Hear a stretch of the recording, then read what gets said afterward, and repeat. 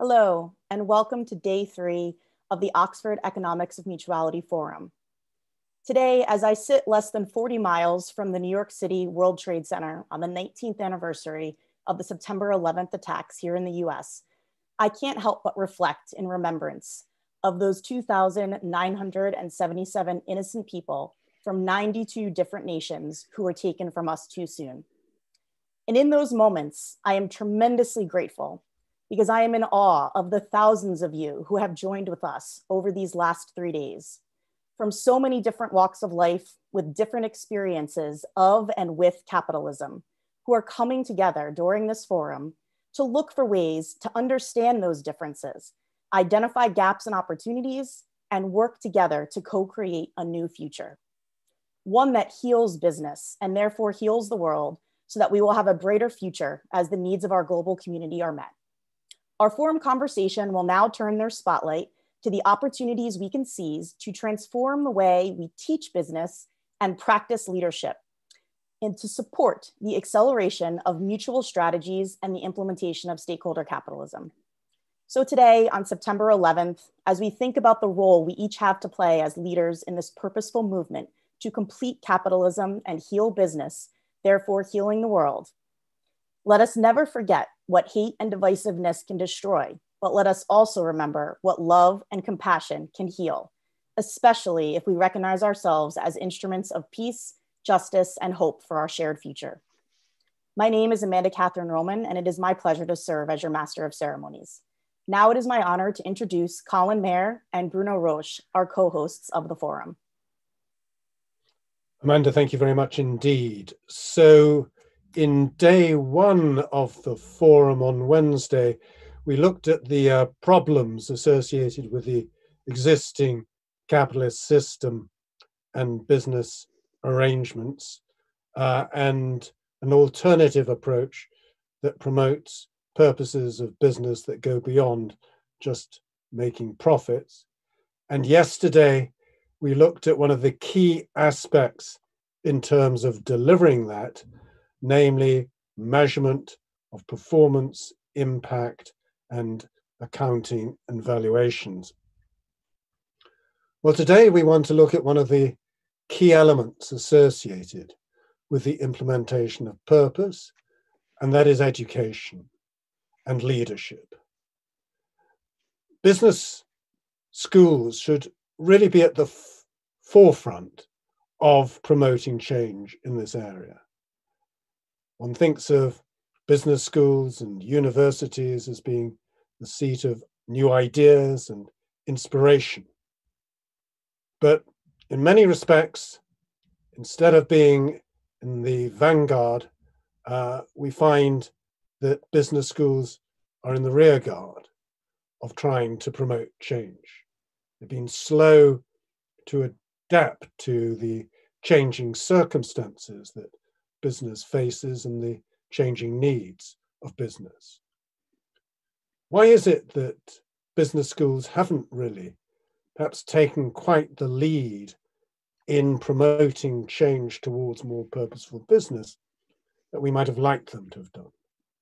I think that there are 4 or 5 key reasons for that. First of all, there's an immense amount of vested capital that people and academics in particular have in the existing models and in the status quo. And it takes a lot to shift that focus of what they're doing, and in particular, what seems to lead to academic success. There are questions about the availability of data when one's looking at performance beyond financial measures. There's a concern about how business might react if business schools shift their focus away from what many regard as being the key element of what they do in terms of making money. There's concern about how students might react to that type of change of curricula. And then there are the problems that arise in relation to rankings and systems of accreditation of business schools, where rankings predominantly focus on financial aspects, in particular the salaries of graduating students in the years after they graduate from business schools. And in many respects, rankings have a similar effect on those running business schools as share prices have on those running businesses. And if we're ready to change the nature of business school education, then those ranking processes probably need to alter. But things are changing. There are more sources of data beyond financial data that are becoming available. Businesses increasingly calling out for people who have the knowledge and skills about the changing nature of business and the way of promoting more purposeful business. So going forward, that is where the career opportunities increasingly lie. Students are pushing for more rapid change in the way in which schools run their educational programs. And the rankings are indeed beginning to respond by recognizing the need to embrace factors beyond those that they've used in determining the performance of business schools. Now, there are two aspects where business schools should be at the forefront. The first is in relation to knowledge creation, the research that goes on in business schools. We identified some of the changing business practices and policies that are needed to introduce purposeful business. And the British Academy in London has run a program on the future of the corporation in which it has identified 8 areas where policy and practice need to change. We've talked about it in relation to measurement and performance, but there's also the elements associated with the ownership and governance of firms, the nature of the financial system, finance and investment are key policy levers that might need to be exerted over the coming years. And in particular in relation to policy, law and regulation are elements that are going to need to reflect the fact that purpose beyond profit needs to be at the heart of what business does. So there really is a very exciting agenda of research that needs to be undertaken in these areas, which will draw on not just work in business schools, but other areas of universities, and public policy schools, law schools, the humanities and the social sciences more generally. The second area where we need to see reform is in relation to teaching. At the moment, business school courses start off with the statement that the purpose of business is to produce profits, and everything in terms of the design of courses in relation to accounting, finance, marketing, strategy, operations management, organizational behavior, etc. All of that follows from that underlying presumption that business is there to promote the interests of their shareholders. In fact, the way in which a business school course should start is by posing the question of what is the purpose of business? Why does it exist? Why is it created? What is its raison d'etre? And everything should follow from that in terms of the different courses that are produced. But in addition, that notion of a much broader range of purposes immediately brings out the fact that a business school should be drawing on all of the knowledge of a university in terms of thinking about what is the purpose of business, the values that underpin it. One should be drawing on the humanities, on philosophy, on religious studies, on history, as well as from the social sciences, not just in terms of anthropology, sociology, and economics, but also in terms of law and political science, to name a few, and also from the sciences, as well as the social sciences. Now, there are a number of business schools that are being very innovative and inspirational in this area. For example, Rebecca Henderson, who talked on Wednesday, has been instrumental in promoting a reorientation of the MBA course at Harvard with a Reimagining Capitalism program. In the Saïd Business School in Oxford, we have a Responsible Business core course in the MBA program. But for the most part, business schools haven't really gone nearly as far as what I've been talking about in terms of essentially turning a course on its head and starting from the notion of trying to define what the purpose of business should be and to derive everything from that. The Economics of Mutuality Forum has, I think, had a significant influence on the way in which people have been thinking about the nature of business, and certainly is having a significant impact on the way in which we're looking at business education in the Saïd Business School. But what we're hoping is that going forward, the notion of putting purpose and ideas like the economics of mutuality will become an increasingly important feature of business school education around the world. It's critically important, really, to help to promote and produce the type of leadership that we need in business going forward amongst the current generation of leaders, and in particular in the future generations that are going to take business forward in the rest of this decade. At this point, I'll hand over to you, Bruno. Yes, good morning, everyone. Good afternoon or good night, depending on where you are joining us. Thank you, Colin, for this introduction. I'd like to add to Colin's word by sharing a few anecdotes. When we started the economics of mutuality journey back in 2006, the question that was asked to us by the board of Mars and the management of Mars, what should be the right level of profits for a company like Mars? And at the time, I thought actually it was an amazing question, but I was expecting actually that this question had been studied in the literature. And to my great surprise, it was not. I mean, at least in the economic and management literature, this question has never been studied in a meaningful way. They had a few anecdotes from coming from the management consultancy, from few case studies, but nothing actually systematic and coherent. This question actually has been addressed for a long, long time in philosophy, in religions, in sociology, but not in economics and management. And this is a big gap. And actually, 15 years later, despite numbers of books and conferences and research, it is still a big gap in the curriculum of management and economics.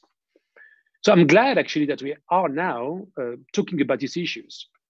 And I'm glad actually that business schools like Oxford, like Harvard, like others around the world are starting to tackle these questions, because it is a fundamental question, not only for business, but for the world in general. And I'd like to come up with a few maybe provocative statements. My first boss at Mars, a wonderful gentleman called David McElroy, who was Scottish, had this expression, which actually had a big impact on me. He said, you know, the journey from ignorance to enlightenment is similar to the journey from astrology to astronomy. And in a sense, we are on this journey from astrology to astronomy, from anecdotal evidence to a proper management theory. And the same way, actually, we are asking the question, what should be the purpose of business? We should also ask ourselves, what should be the purpose of management schools? If the purpose of business is shifting to enlarging the notion of purpose, and actually to understanding that in order for business to continue to thrive and prosper, they have to enlarge their vision of the ecosystem in which they operate. And they also have to enlarge the notion of how you measure performance. The same thing has to happen to management schools. Management schools is all about training the next generation of leaders. And leadership actually is not exactly the same as when you are dealing with maximizing profit for your company and for your shareholder, as if you are maximizing solutions, profitable solutions to the world in the ecosystem in which you operate. So my provocation to the business schools and the students to say, what is the purpose of management schools? Because if the purpose of management schools is to deliver, is to train a set of leaders that are still aligned behind the old model, then we are back to square one. But if the purpose of management schools is to train the new type of leaders, which is actually about orchestrating ecosystems, it's about actually mobilizing resources behind a common purpose and measuring performance beyond traditional financial KPI, then we are in a completely different game. And when we talk about leadership and training and the role of business schools, Colin, you mentioned that actually you need to, of course, develop new knowledge. And indeed, you need to develop new knowledge. And actually, the fact that this new knowledge does not exist yet in economics and in management, or is just beginning, requires actually that business school will have to go beyond the traditional curriculum of economics and management. It requires actually that you will have to tap into sociology, anthropology, philosophy, but also the humanities at large, but also in mathematics and physics. And actually, it is my modest experience that if you want to crack big issue like the one we're talking about, the right level of profit, or actually the next paradigm for value creation, you need to bring this kind of different perspective. So I know one of the biggest challenge that I'm facing when I deal with academia is that people like to work in silos. And actually, these silos actually are counterproductive. The same way actually that we are proposing business to go beyond the traditional stakeholders, which is essentially the shareholder and the employees, and actually to embrace a larger ecosystem of resources behind a common purpose, the same mechanics must apply to the business schools. So this is our, from a practitioner perspective, this is what I'm expecting from academia. So people actually who are leading the way. So I'm glad we have this set of business schools that are leading the way. But my calling is for business schools to go even beyond. And modestly, I mean, I over the last few years with Colin and Oxford, we have developed this methodology called economics of mutuality, which starts from the purpose, which eventually goes to describing the ecosystem and new forms of measurement and even new modes of profit construction to align the purpose, the practice, and the mode of profit construction. This is not the panacea, but at least this methodology is based on solid academic research and also robust in-market implementation. So we together with Oxford and the Economics of Mutuality Foundation, we are in the process actually of finalizing an elective course, something that actually will be available to every business school around the world, which essentially is an attempt to bring this knowledge that Colin is talking about, and in order to make it available to every management school and every student around the world. That's the first thing I'm very happy to share with you. The second thing is that there are so many movements. We just counted 180 movements yesterday that actually are busy in bringing this knowledge to a higher level.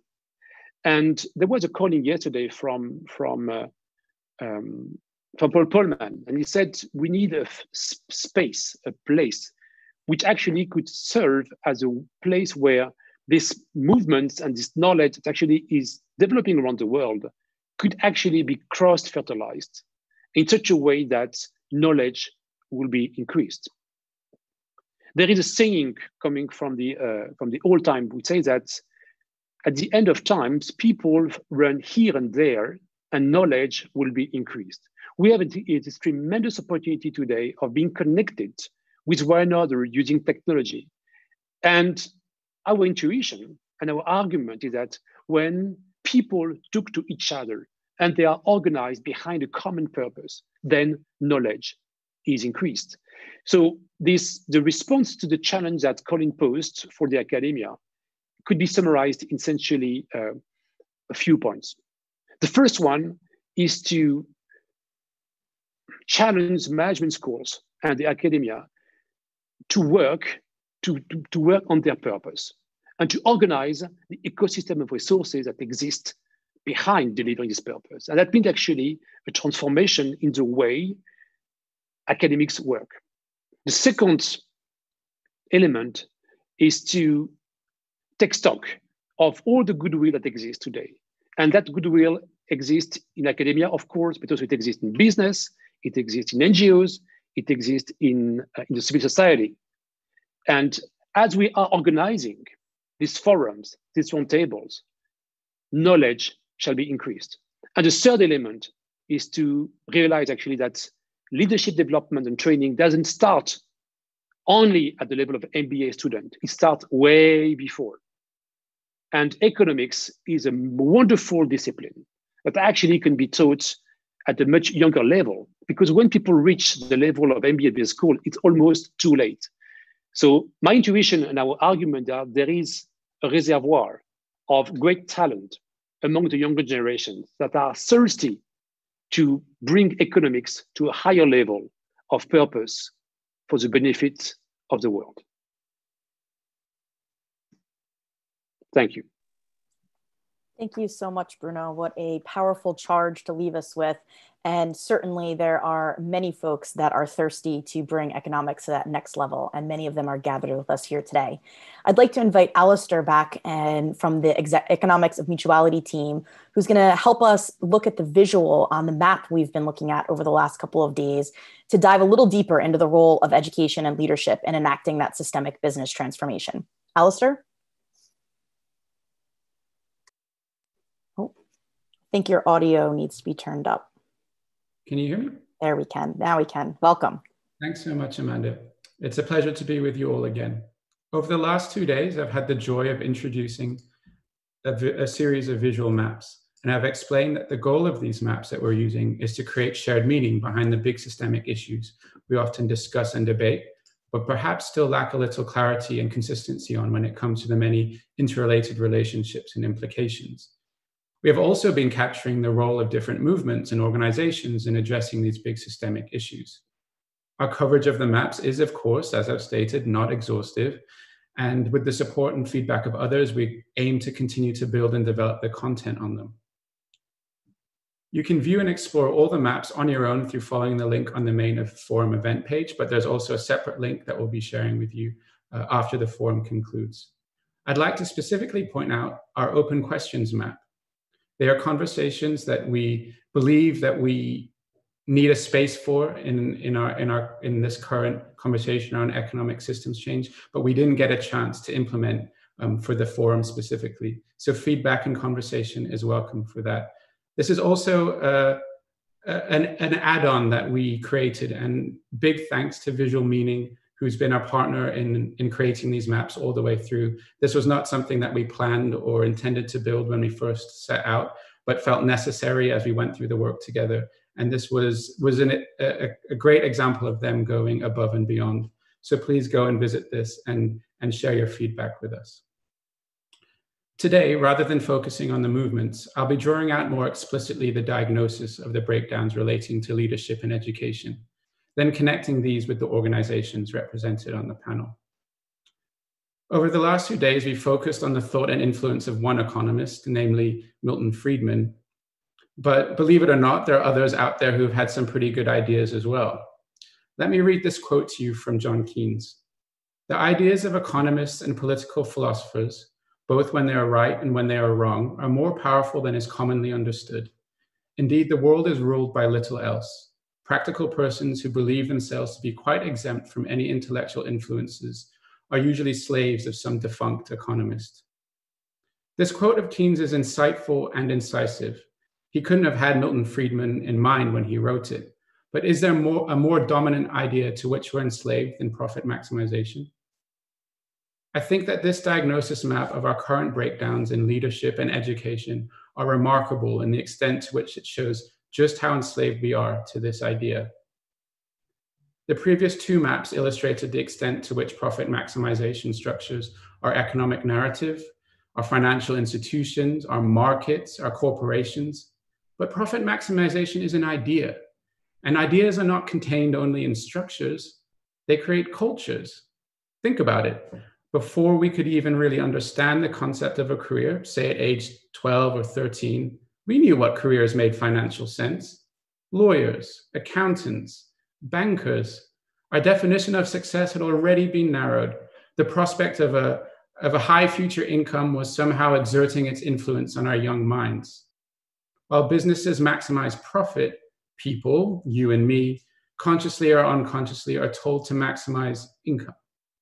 This is not by chance. It's the power of an idea. By the time we are making a decision about subjects to study at university, for example, there's almost always the advice that goes something along the lines of study something useful, like economics, law, medicine, business, but not history, theology, and philosophy, not coincidentally, my educational background. Why? They constitute the training required for high-paying careers. What are we passionate about? Who are we? And how it connects to our career choices is already sidelined. That isn't to say that you can't be a passionate lawyer, of course. We are being driven by the cultural aspects of profit maximization that tell us the most important thing is a high-paying job. Everything else is second order.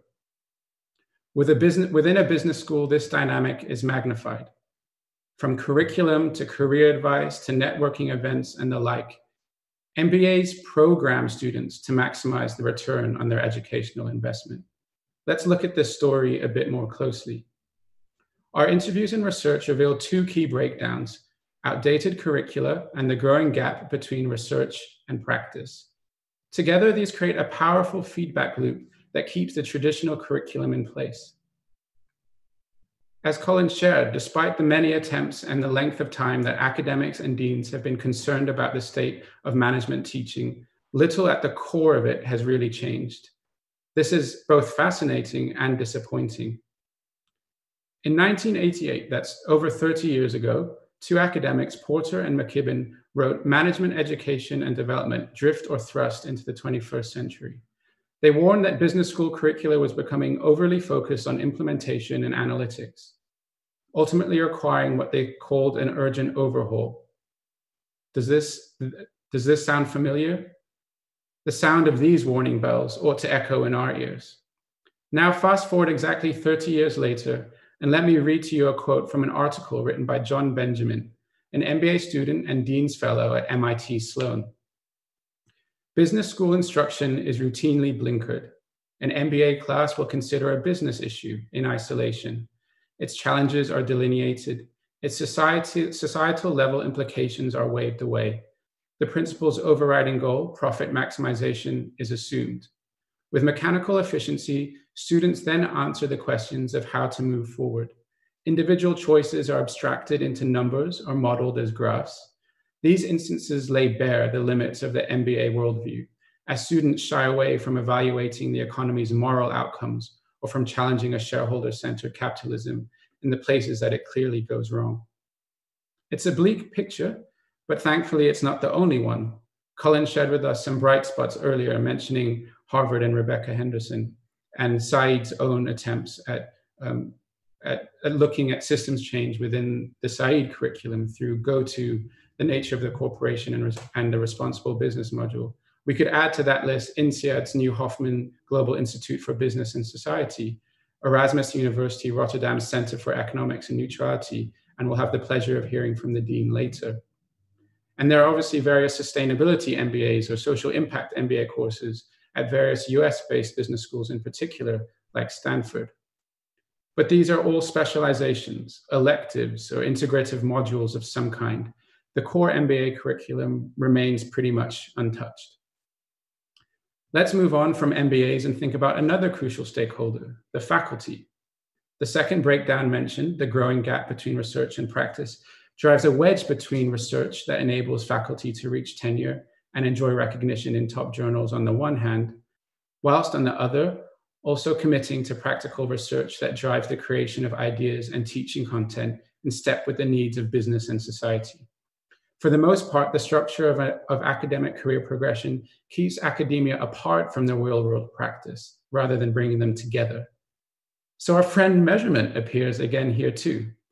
How are we measuring success for academics? What are the incentive structures that need to change? Thankfully, there are bright spots worth mentioning here too. There are a growing number of actionable research organizations that sit outside formal academia, but respond to this breakdown by bringing together academics and practitioners to create practical tools, thinking, and resources. For example, Inclusive Capitalism's Embankment Project and their long-term value framework, Regenerate's Purpose Report, or Future Fit's benchmark methodology, and as Colin mentioned, the British Academy's The Future of the Corporation program.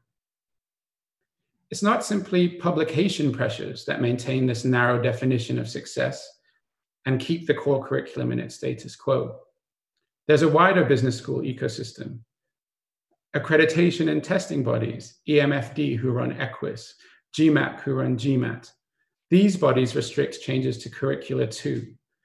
Any major change to your curriculum is risky, because if you change your curriculum, that may threaten the membership of your business school in these types of bodies, and therefore your reputation, and therefore student recruitment.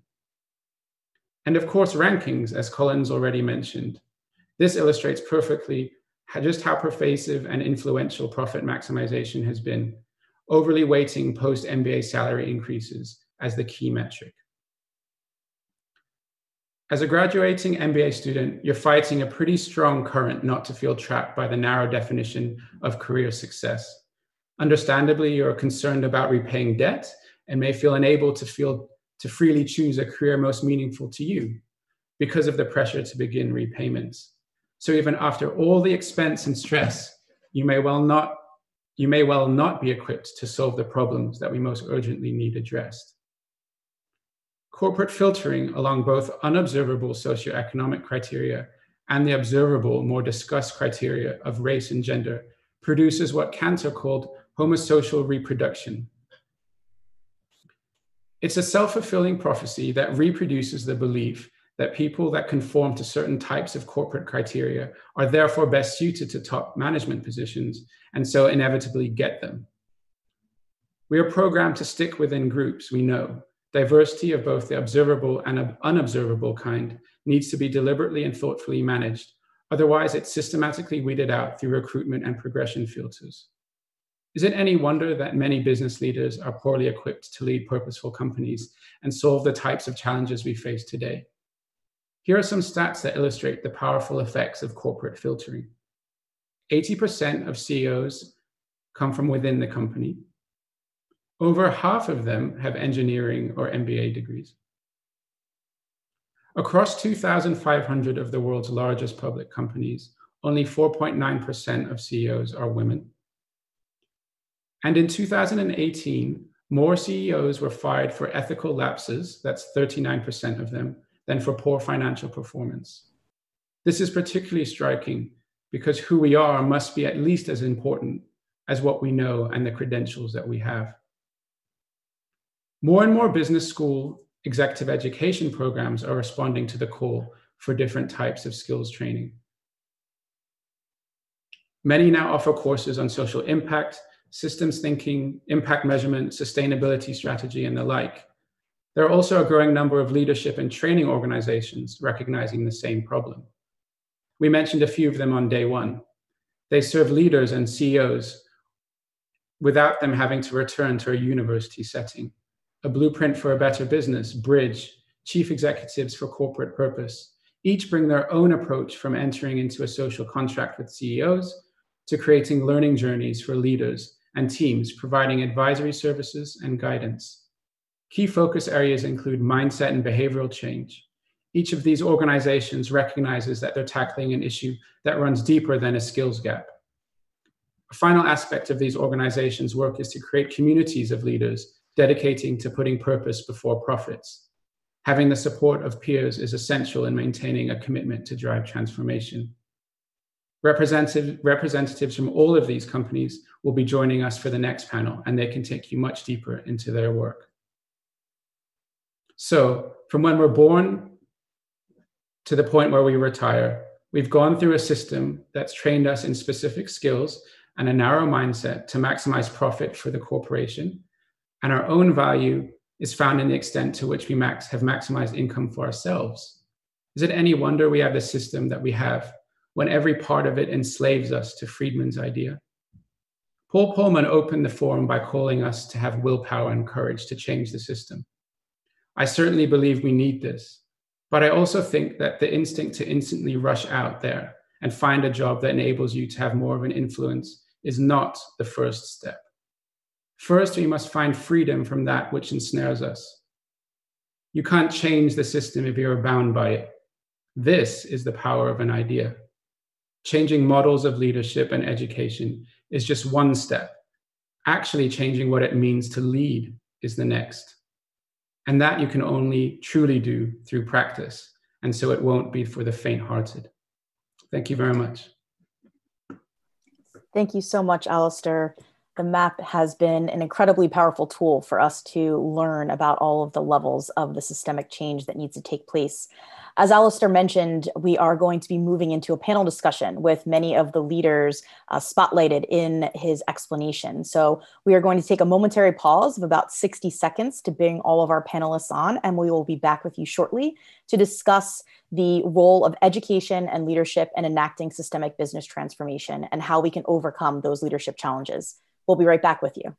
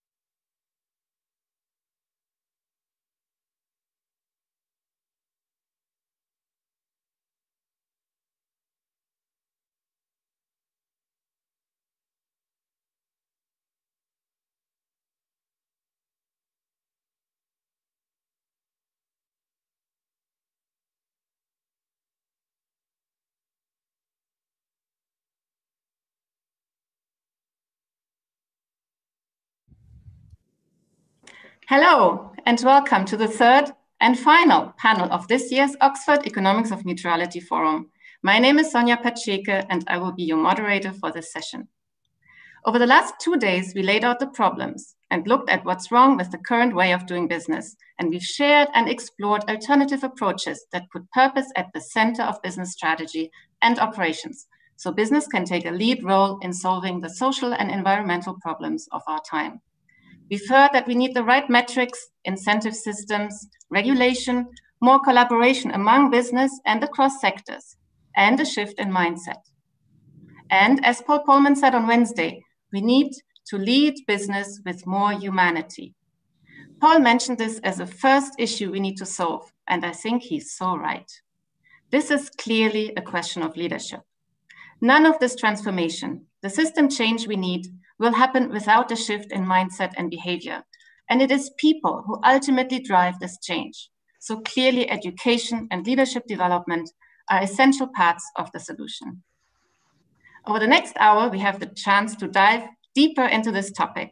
And I'm honored to be joined by 4 esteemed panelists, including Professor Anne Florini, clinical professor from the Thunderbird School of Global Management in Arizona State University, Tim Littlehales, Managing Director at Bridge Partnership, Daryl Brewster, CEO of CECP, the Chief Executives for Corporate Purpose, and Charles Wookey, CEO of A Blueprint for Better Business. Welcome and thank you all for being with us. We'll shortly hear from each panelist their perspective on the key question. And as always, we look to you, the audience, to actively participate by asking your questions through the main forum event website. If you have a question that is specifically targeted at one of the panelists, please indicate that in your submission. Anne, let me start with you and welcome. Thank you, Sonia. It's a pleasure to be with you. I want to start by thanking previous speakers in all of the various sessions because you've given me so much to build on, and I agree so strongly with the points that have been made about the need for a real transformation of business education. 2 general points before I start building on some of those specifics. One is academia is a business. It has to make money. It's supposed to be contributing to the public good, but increasingly it has been run as a business. Maybe one that doesn't make a lot of profit, but still business thinking pervades how academia performs. It seems to me that the economics of mutuality thinking about purpose-driven business is something that academia needs to take on for itself.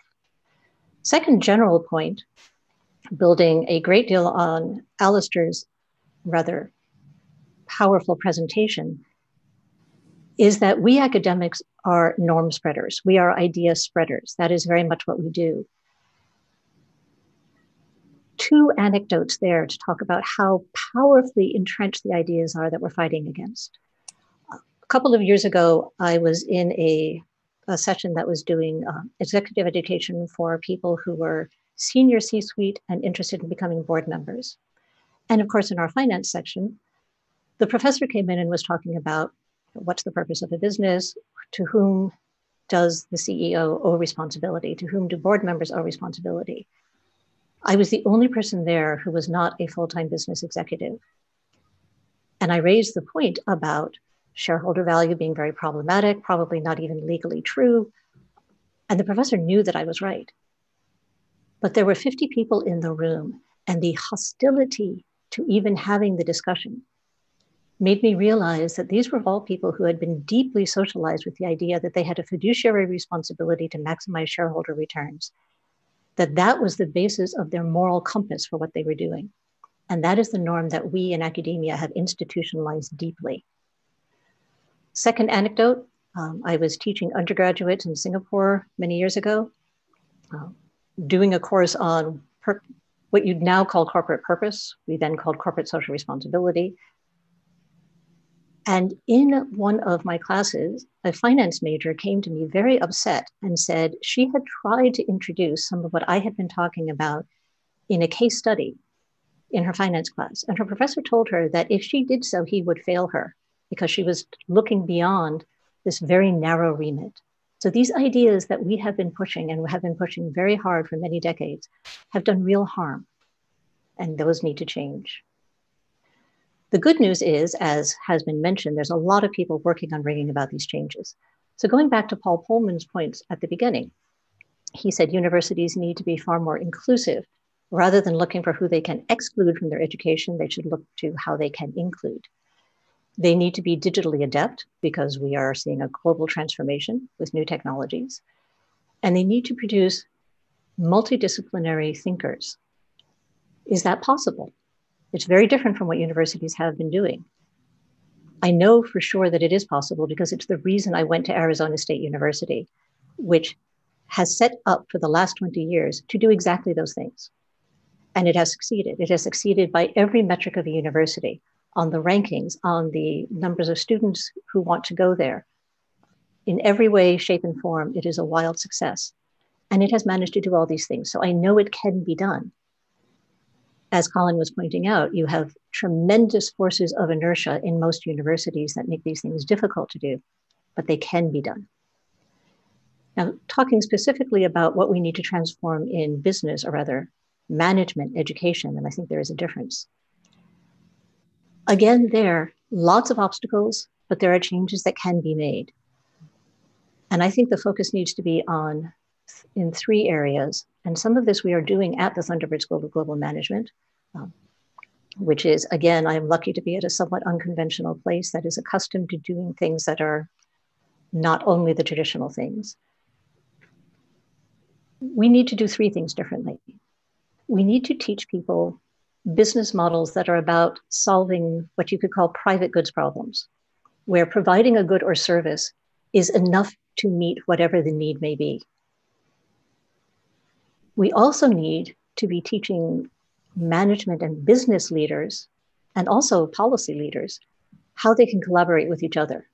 Because many of the things that are needed to solve the problems that we face are a combination of things that business can do on its own and things that require a government role and or broad civil society engagement.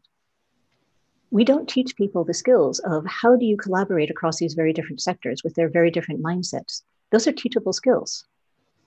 A few places have done it. We could do that very much at a very much larger scale. And the third is a focus on not just lifelong learning, which Paul Pullman also mentioned, but also breaking down the silos that dominate academia, which therefore go on to dominate what people do after they leave academia, after they've had their education. One very striking example that I think needs massive attention right now is we need to be training people in finance to understand sustainability, and we need to be training people in the sustainability arenas to understand finance, to understand the laws, policies, regulations, and practices, and how we can transform the global financial system so that it actually serves public purpose, not just private gains. And I think if we were in management education to take on rethinking not just business models, but also how we train people to collaborate outside of business and how we break down these disciplinary silos, we would have a transformed education. Thank you. Thank you. And can I just ask a quick follow-on question? You know, we're hearing a lot about CEO coalitions. Now we're wanting to bring together a movement of movements here with this conference. What about a coalition of academics across, you know, the different institutions to work together on this? Well, this is something I very much hope that the Economics of Mutuality Foundation will be taking on, because I think it's a very important thing. There are some efforts at this. The UN Principles for Responsible Management Education, various other bodies have been trying to convene people, but it hasn't reached the scale that it needs to be reaching for all of us to find each other and being reinforced by each other. So one of the things I'm finding tremendously useful about this conference is I'm discovering I'm less alone than I thought I was. And I hope there's lots of other academics out there thinking the same thing. Great to hear, Anne. Tim, you're managing partner of Bridge Partnership, a global organizational change and leadership development agency consultancy to dozens of Fortune 500 brands. For the last 20 years, you've acted as coach and advisor to senior leaders of complex organizations to apply their intelligence to drive sustainable performance and long-term value creation. I'd like to ask you 2 questions. First of all, how should we define or redefine leadership in the face of the challenge to put purpose into practice in business? And second, can you share some examples of the personal journeys of transformation that you've accompanied leaders on, and tell us which practices and tools have been most effective or least effective in helping them? Thank you, Sonia. Hi, everybody. I noticed in you reading it out, it's very dangerous to write anything on a website. We're kind of humble practitioners, and I feel in some ways we kind of work in the weeds, and seeing is, it's really helpful. It's like it kind of raises you up and you see where it is that you might be able to be playing your little part. I think our part is we're kind of nudgers. I thought it might be helpful just to share 3 things. The first thing is how we define leadership. And I loved hearing what Paul Pullman said about, you know, it starts with human will. So how we define leadership, first off, The second thing is, how do you help create safety for execs that are very conditioned and institutionalized around particular definitions of success? And then the third thing, and it sounds a bit manipulative, but it's actually, how do you harness the kind of fear of missing out? How do you harness organization and execs' fear of missing out to actually help them to look at things in a different way and have a go at harnessing disruption in a different way? So in terms of our definition of leadership, you know, we're addicts to kind of human potential. We see the glory in the human being as well as the dysfunction, and we're fascinated about human and human system dynamics. And we have a very simple model of leadership. We get very snotty about kind of competency frameworks. We say, look, largely leading and leadership, the verb, it distills down to two variables: your conscious awareness of what it is that you believe needs to change in yourself, in a relationship, in your team, in your function, in your segment, in your business, in your sector, you know, whatever your concentric circles are. So conscious awareness about what needs to change. And the second thing is then the courage to act. So if you're consciously aware and you've got no courage to act, you're spectating. If you're not that aware and, you know, you just kind of have a go at things, you've got the risk of harming. And if you're neither of those, then you're just maintaining the status quo. If you look at what's going on in the world now and the level of disruption, it's very dangerous to be neither consciously aware nor indeed have the courage to act. So we think actually circumstances really, it's proving the value of that kind of framing around leadership. Okay, so fine, you've got a frame around leadership, so what? The question then becomes is, how do you support people to make a shift in their conscious awareness? And how do you support people make a shift in their courage to act? And this is where we just go superhuman, because if you take a CEO of a business, they got supply chain, they maybe got kind of products that are kind of grown in West Africa. If you take them to West Africa, if you get them to go to those cocoa growing communities, if they see the children that are enslaved in that system, they never forget it. A bit closer to home, if you're kind of running a big hotel franchise, if you are alongside the person who has to clean the room in 12 minutes, you know, make the bed, clean the room, clean the bathroom. If you're on the front desk and you have to check somebody out and you have to use 4 different systems and you're seeing the queue up, if you're having to kind of flip 800 fried eggs in the morning, it's like there's a quality of disruption to your experience about the reality of what it is that you are actually playing some part in kind of leading and creating. So we see a link between disruption and a breakthrough in thinking. And then in the breakthrough in thinking, then you can often galvanize the will that Paul Polman was talking about. So that's kind of our frame around leadership. And it's applicable at every level in an organization, in our view. The second thing is around creating safety. I think what economics and mutuality, and particularly what value creation and how the two fit together, I think is a massive unlock. I loved Paul Polman talking about it being the kind of glue. And a bit of work that I've done with Mars, so okay to say, but the link that they're making to their compass and the economics and mutuality, I think it's really inspiring. And to create safety, I had the good fortune of interviewing a number of leaders that are leading economics and mutuality initiatives, and it was fascinating. There was one difference that stood out above all else, and the difference was, for some, economics and mutuality and leading for that was a leap of faith. The risk was the risk of failure against the prescribed definition of success. For others, the economics and mutuality explained why their business created value. For them, the risk is not harnessing it. So you've got the economics and mutuality, you've got two fundamental different action logics that are completely opposite. So the thing that I'm really curious about is, how can you use value creation, which matches most senior executives? You know, they will see their role as creating value. How do you match that? And then with a much broader perspective of what it is that we really mean by value, and what do you value, and what does your organization value? And then bringing in the power of purpose and the purpose of purpose. I think it's really interesting. I mean, it's fascinating, isn't it? 15% of value is only counted by the current financial accounting system or method. You know, so if you showed up at work and created value and you only paid for 15% of it, you'd be pretty knocked off. So, you know, there's something about how do you help people think through the process of value creation, and how do you help make it safe for people? So that's the kind of second area.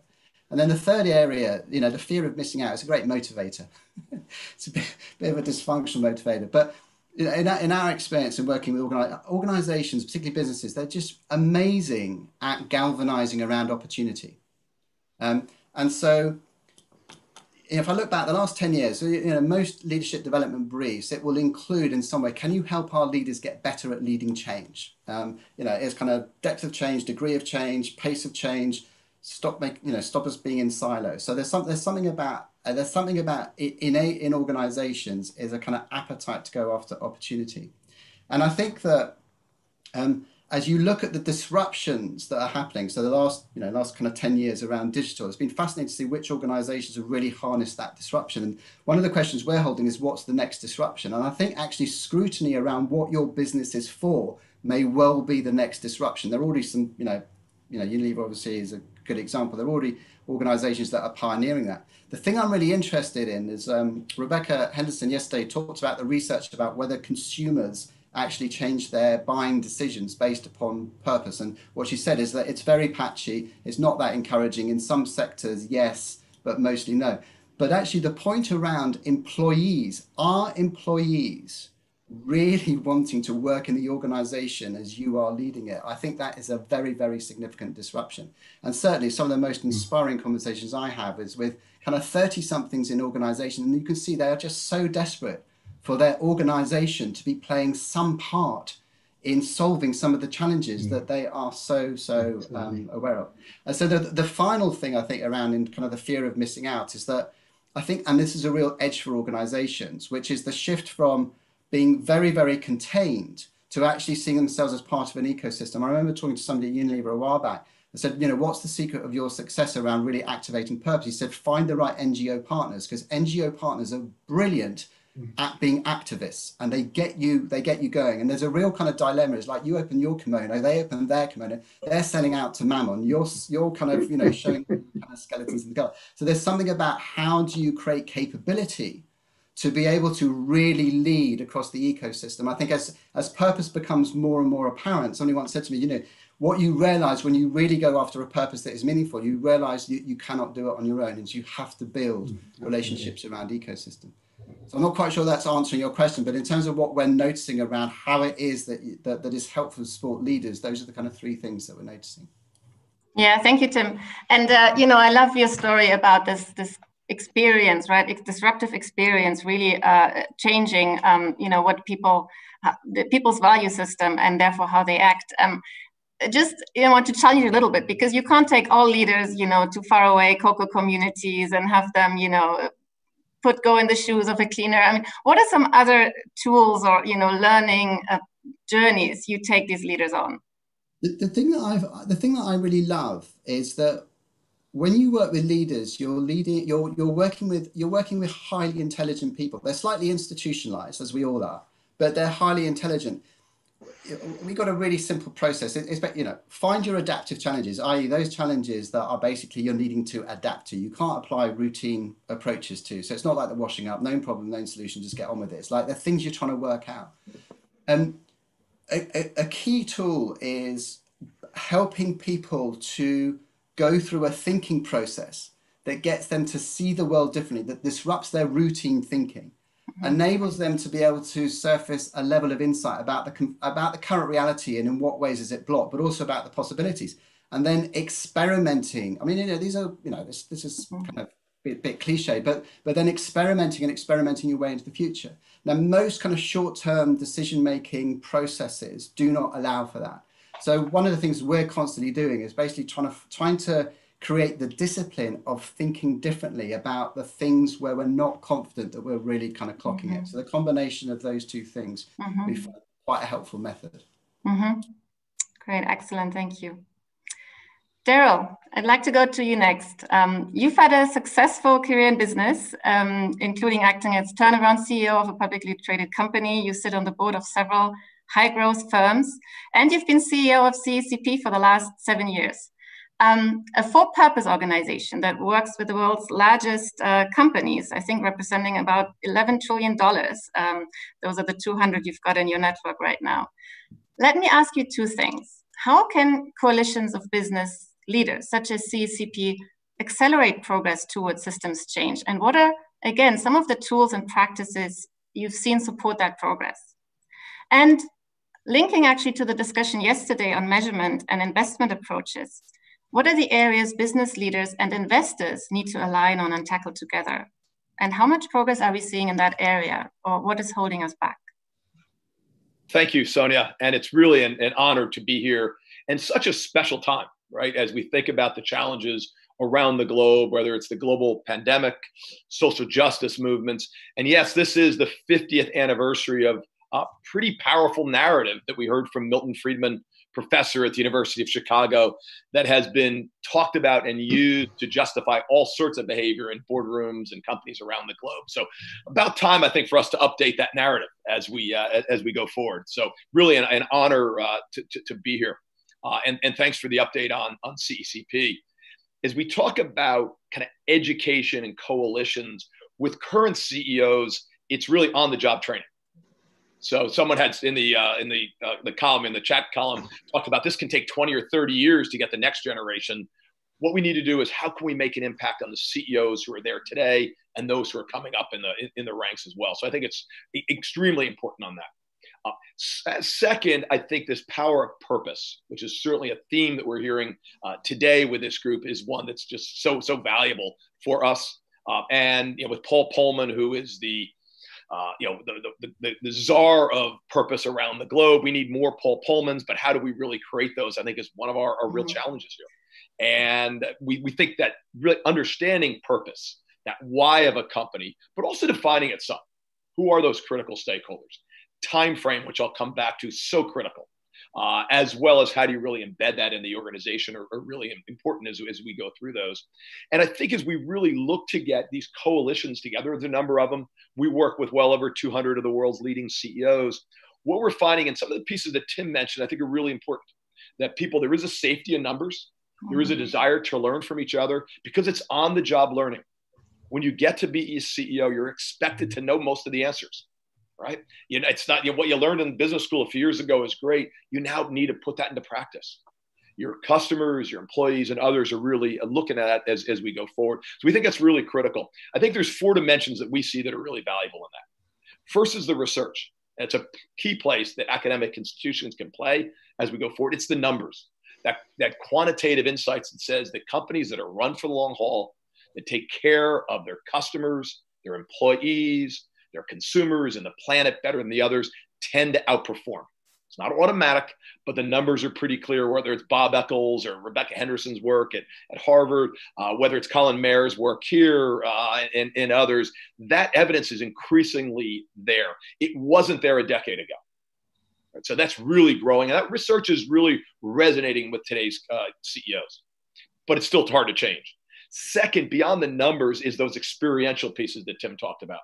Some of those are going out and visiting the villages of West Africa, or I used to visit our stores when I ran a restaurant concept in the US, or go out and meet with our people on our production lines. Others can come from the experiences with fellow CEOs. And there's a really power, and that's one of the things we try to do in CCP, is distill the research, but also let CEOs tell their stories. Those are the case studies that so many CEOs grew up and learned as they went through school. And they're so powerful as CEOs can talk about that, and intelligent, bright people in leadership jobs learning from each other and can get those insights. Guys like Jerry Anderson, CEO of DTE Energy in Detroit, 2008, 2009 economic crisis. CFO comes to him and says, "Hey, we got to let go about 1/3 of our people. That's the way we'll make our numbers." He said, "Let's hold on to them and make them more productive." Change that, and it actually helped change Detroit, a city that had gone through great issues with the auto industry and others. There's powerful examples out there that can really help CEOs really see how they can add value in that process. One of the things we do at CECP is bring companies together to share those stories. Incredibly powerful during the COVID crisis, which was much faster, vaster, and likely going to last longer than anybody expected. There was no blueprint, no game plan. So CEOs had to learn in real time from other CEOs. One of the best was a CEO, Mauricio Gutierrez, CEO of a major U.S. utility who had a global pandemic strategy, shared with other industries what they could do. And it really was remarkable what happened in food and consumer goods and other industries as they learned from each other. So that real-time case study learning, we think, is really important. frameworks that can bring that together so companies can manage across their group. And then we've really got to create the platforms of having these exchanges. And that, I think, is one of the areas we are really focused in on CECP, is how do we get those CEOs and investors together, to answer the second question you raised, to really have a dialogue around business, its role. Is it a business in society or business for society? And the magic piece we've seen in these conversations is when we change the time frame from what happens this quarter to what happens over time. The vast majority of the value of every company that is listed companies, well over 90%, is its future cash flows. And what are the drivers of those that are happening today, like human capital, engaging with your stakeholders, material management of material ESG types of risk. So that time frame piece we think is really critical. And part of what we've done at CECP, based on input from investors and CEOs, is to create a platform where companies can share their long-term sustainable business plans, their corporate purpose, how it all fits together in a public forum with investors to answer those kinds of questions. Moving us, it's not an either or. You still have to manage in the short term, but how do we really understand that purpose and the framework of what the company's doing? Paul Pullman has presented, Emma Walmsley, GSK has presented, come in from the States. And by the way, a classics major at Oxford. So you don't have to be in finance to make it to the top major companies. But they've come in and it's really done. We've had some 40 companies present. We're now scaling that up. It's a real opportunity. And we believe every listed company should be sharing their long-term plan. And that's what we're working with as we go forward. So I think it's an area we can have the dialogue with investors and companies by changing the time frame from very short term, where the noise is, the hedge funds are, to longer term, where the investment is, and the big difference there between trading and investing. Great, Errol. Very clear. Power of storytelling and learning as a group, right? But also just changing the framing, and it will change the outcome. Thank you. Charles, I'd love to come to you now. You're actually a qualified accountant, but your professional background spans business, government, I think an economic think tank as well, and policy for a major faith institution. So you truly bring a cross-sector perspective to the debate. And since 2014, you're CEO of Blueprint for Better Business, a UK-based cross-sector network of business leaders, investors, academics, and policymakers that works to stimulate and energize, you say, positive behavioral change. I would like to ask you to bring us back a bit more closely again to the role of education and leadership in embedding purpose into mainstream business. What shall we expect from leadership in companies, both at the organizational but also at the individual level? And how can business schools and also other key influencers, to Alistair's point, help create and support leaders to make the right choices and take that courageous action we need? Well, thank you, Sonia. No problem at all in 8 minutes to answer those those questions. I mean, I'd like to start by saying I completely agreed with what both Colin and Jay said at the start of this session, and Alistair as well, and indeed everything pretty much that my fellow panelists have said. So let me say a word about leadership and then a word about education. But to start, I'd just like to step back and just offer our perspective on what leadership is about here. I mean, our belief is that purpose-led businesses have two dimensions to them. One is a very clear reason for being in terms of benefiting society. And the second is that the business sees itself as a social organization and a series of human relationships where the good of people and the impact on people is part of and an intrinsic part of what the business thinks about. And I mention that second aspect because one of my worries actually as this whole purpose movement grows, and I think it's wonderful, and of course it's what we're exist to help promote, is that you can have a great purpose and you can have a strategy that follows from it and still be a terrible place to work and not really care about people or the environment. And I think what we need to think about all the time is these two things together. So being purpose-led for us is both about the mission and about seeing the business as a series of human relationships. And it's actually only when you bring those two things together that people will feel emotionally committed to a shared worthwhile endeavor, because then the authenticity will come through not only in what is said and what is done, but in the way it's done, in the quality of human interaction and behavior. So I think the implications for leadership and education really, in my view, follow from that starting point. So in relation to leadership, there's this human dimension alongside the strategic dimension and the alignment of long-term strategy and value creation, which Darryl was rightly highlighting as a crucial thing. And let me just give you two examples of what we see in terms of this other side of leadership. One is just simply creating good relationships. So a good example would, for us, a recent one would be Mark Kudifani, who's the CEO of Anglo American. At the beginning of COVID, he said, let's consult all our communities where we have mines, which they did, and ask the communities what we can do to help. So he put the whole resources of the company at the service of the communities. He didn't say, this is what we're going to do. He asked them what they needed. And then what came out of that was a very, very powerful way in which the company, because of their extraordinary presence in South Africa and other countries, they're able to do a huge amount. Another example would be another business leader I'm working with who's got 6,000 poorly paid staff. Just before Christmas, they made a commitment to increase the pay of their bottom 6,000 to the real living wage. Then COVID struck. And what he did, interestingly, was he said, we're going to honor this commitment. They were going to do it in April. And he said, we're going to do this. The only way they were able to do it was by everybody paid over £70,000 in that company taking a pay cut. And they all did in order to honor the company-wide commitment that they made. And the CEO led that because of his belief in the quality of relationships. And the third example would be a company that we've been doing a lot of work with, Royal Bank of Scotland, now NatWest Group.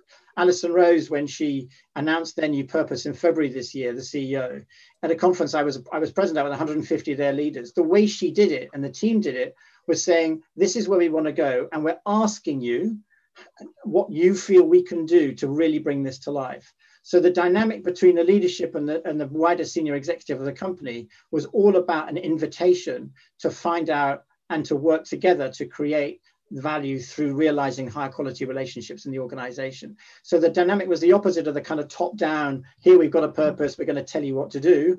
It was all about creating relationships. So that's what I mean by good relationships. And my kind of hero in this is a guy called Václav Havel, who was one of the Czech dissidents imprisoned by the communists in the 1970s. And in one of his essays, he writes that leaders have a choice about what they appeal to in people.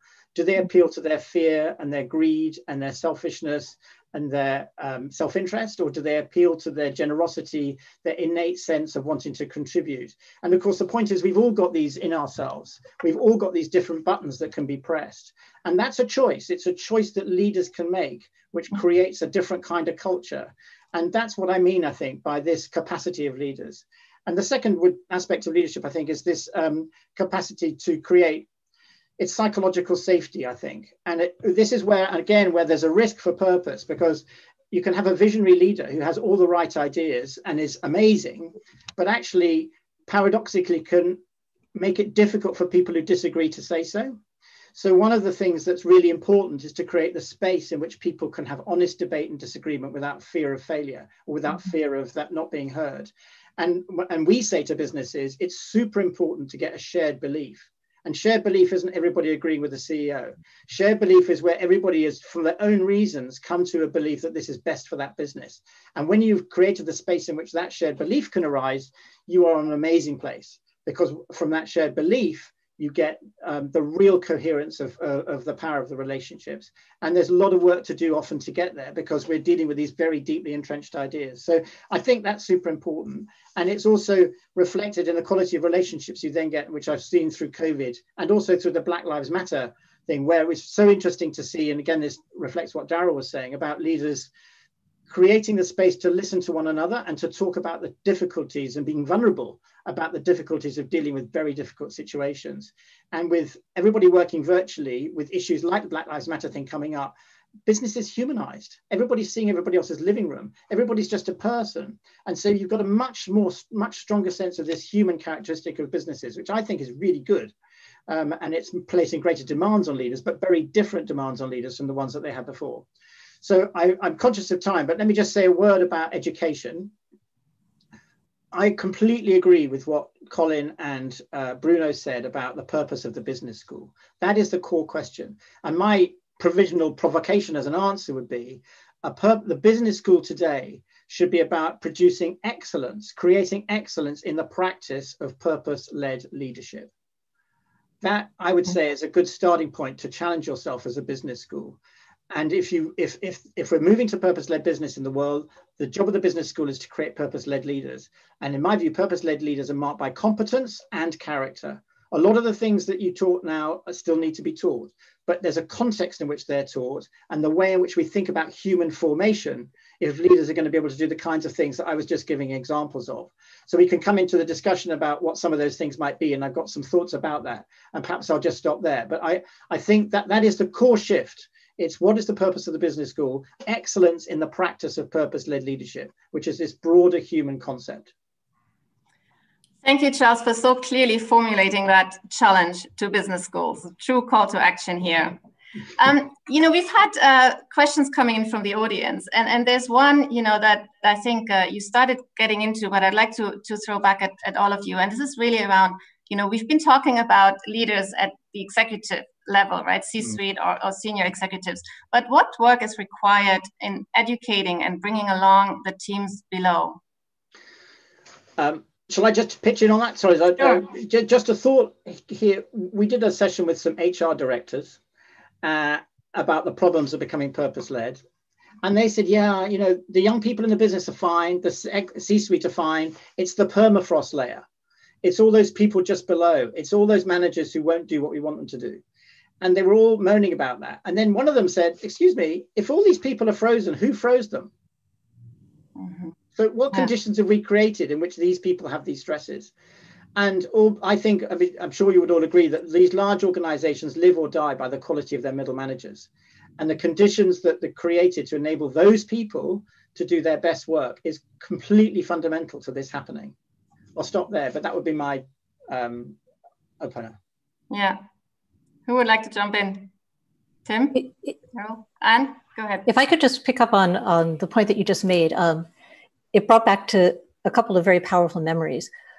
One was when I was doing a bunch of research in Southeast Asia there was a huge movement to how do you engage smallholder farmers in big value chains in ways that benefit them and improve the environment and all the good stuff.